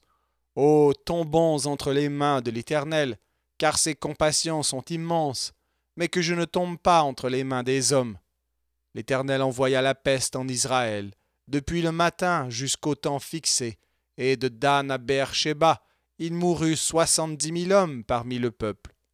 Comme l'ange étendait la main sur Jérusalem pour la détruire, l'Éternel se repentit de ce mal, et il dit à l'ange qui faisait périr le peuple : « Assez, retire maintenant ta main. » L'ange de l'Éternel était près de l'aire d'Aravna, le Jébusien. David, voyant l'ange qui frappait parmi le peuple, dit à l'Éternel : « Voici, j'ai péché. C'est moi qui suis coupable. Mais ces brebis, qu'ont-elles fait? Que ta main soit donc sur moi et sur la maison de mon père. » Ce jour-là, Gad vint auprès de David et lui dit : « Monte, élève un autel à l'Éternel dans l'aire d'Aravna, le Jébusien. » David monta selon la parole de Gad, comme l'Éternel l'avait ordonné. Aravna regarda, et il vit le roi et ses serviteurs qui se dirigeaient vers lui. Et Aravna sortit et se prosterna devant le roi, le visage contre terre. Aravna dit : « Pourquoi mon seigneur le roi vient-il vers son serviteur ?» Et David répondit : « Pour acheter de toi l'aire et pour y bâtir un autel à l'Éternel, afin que la plaie se retire de dessus le peuple. » Aravna dit à David : « Que mon seigneur le roi prenne l'aire, et qu'il y offre les sacrifices qui lui plaira. Vois, les bœufs seront pour l'holocauste, et les chars avec l'attelage serviront de bois. » Aravna donna le tout au roi, et Aravna dit au roi : « Que l'Éternel ton Dieu te soit favorable. » Mais le roi dit à Aravna : « Non, je veux l'acheter de toi à prix d'argent, et je n'offrirai point à l'Éternel mon Dieu des holocaustes qui ne me coûtent rien. » Et David acheta l'aire et les bœufs pour 50 sicles d'argent. David bâtit là un autel à l'Éternel, et il offrit des holocaustes et des sacrifices d'action de grâce. Alors l'Éternel fut apaisé envers le pays, et la plaie se retira d'Israël.